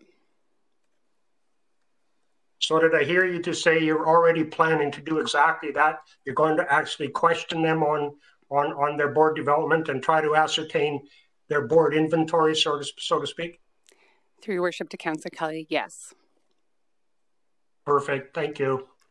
Okay. Thank you. Okay, I'll go next. So the question that I had when I was reviewing this, and I know I'd mentioned it before, and I understand the essential, but I guess when we talk about the nonprofits, there's a lot of smaller organizations. Should there not be a limit on how many times they can come to the well, so to speak? Otherwise, they just become a line item in the budget. And there's no focus on them going out to try and get grant funding from other places. So rather than saying, yeah, you can just apply every year, wouldn't it be better to put in the policy for some of them, if you get 1 year or 2 years, you can't apply for 1 or 2 years again, because you've got to go out and find some funding somewhere else. Thank you for the question, Your Worship. I appreciate what you're saying. We do want organizations to be looking for funding so that the funding that we provide through the grants to organizations can go as far as possible within the municipality. In regards to the essential services that we're defining, we're looking at things that it would be likely if didn't exist in this community. We as a municipality would have to look at providing or seek out supporting somebody to provide. So administration feels it's in the best interest of those organizations to be able to have that continuity to plan, as it is deemed a service that the municipality would require. Okay, and I guess my next question is going to go to Mr. Fleming. As we look at this policy and the number of applications that we get, at some point in time, should there be something within the policy that actually limits the dollar amount that the city provides, and then that needs to be spread out amongst the organizations? And I ask that because, like, a lot of our industrial partners will have like a $25,000 grant, and they'll spread it out amongst many. But we just seem to have an open door policy. So what are your thoughts on council thinking about setting limits?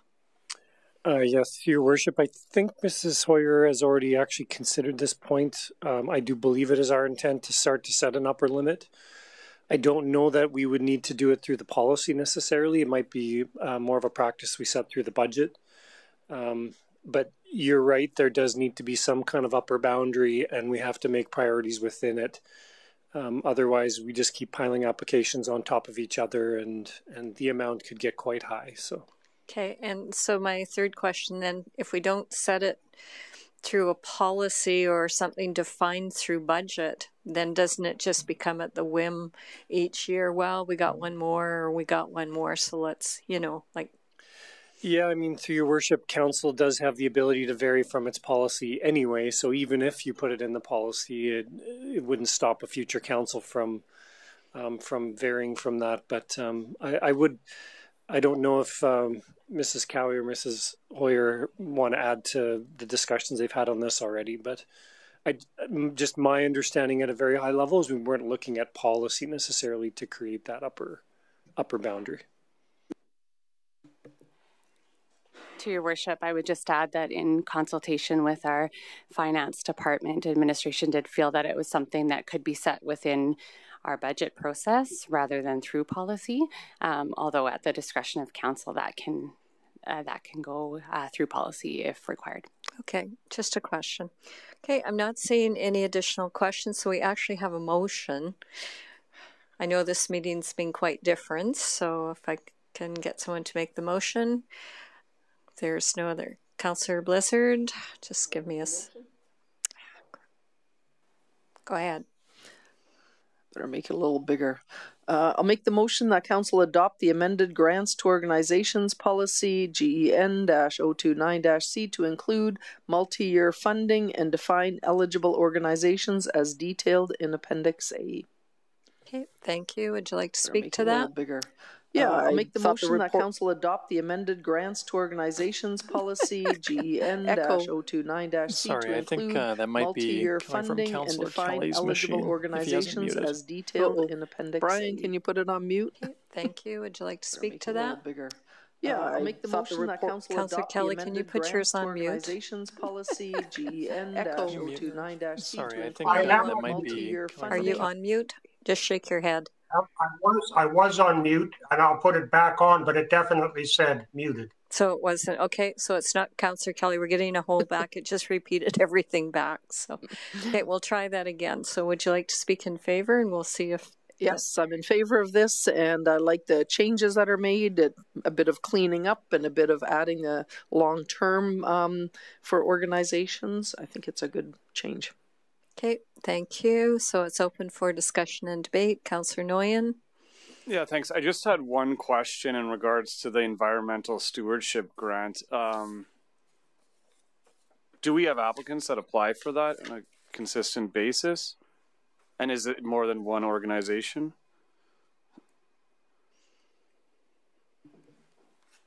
Through your worship to Councillor Nguyen, I'm going to see if there is a if Mr. Fleming wants to jump in. That's not an... If we don't have the answer now, that's fine. That's just something that came to my mind. Yeah. I'm trying to figure out what the echo was. I missed your question. So through your worship to Councillor Nguyen, we'll bring that information and that's back fine. To you. Through email would be fine even as well. Thanks. Okay, thank you. So I'm not seeing any additional questions. Anything on close? Okay, thank you. The motion is now closed. Please cast your vote.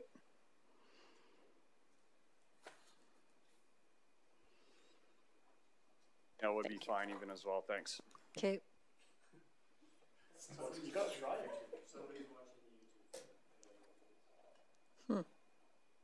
Okay.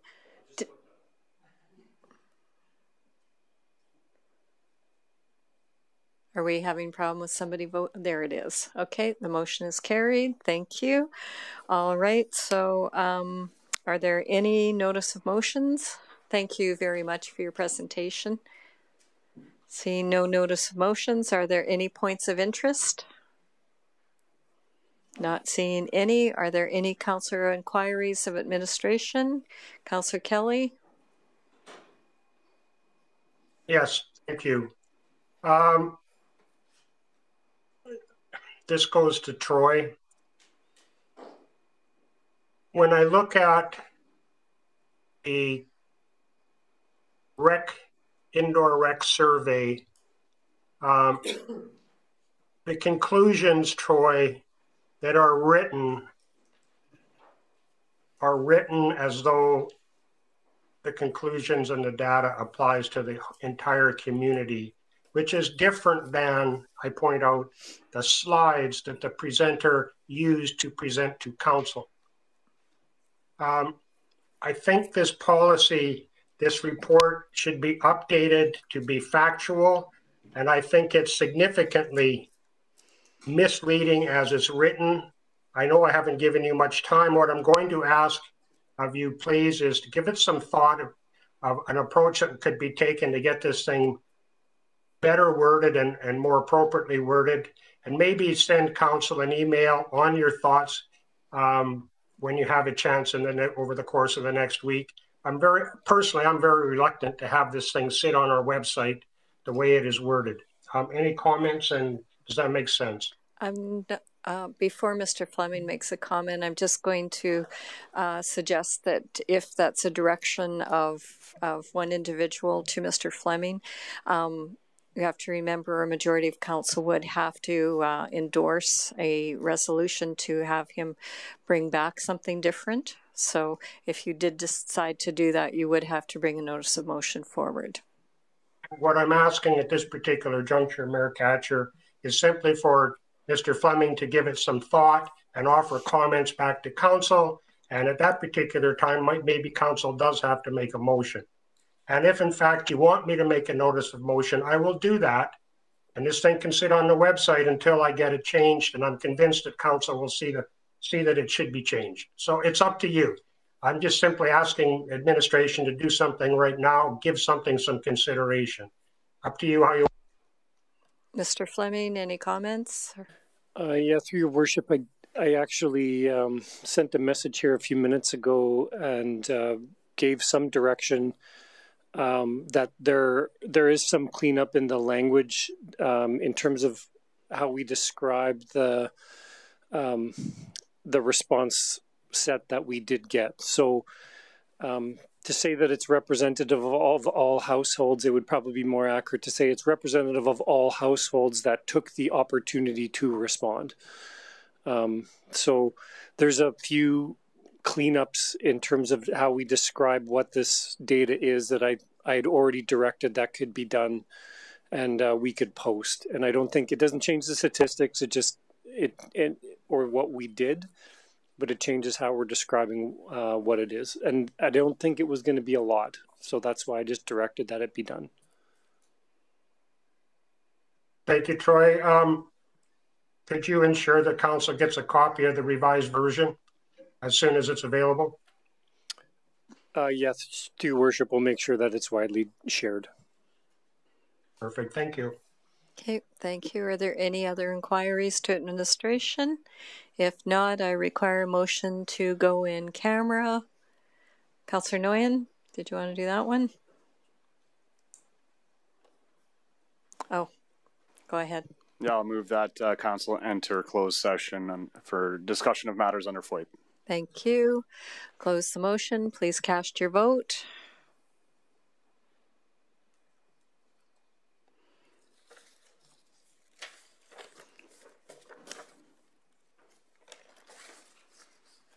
And that is carried. So we will move into closed session. Thank you.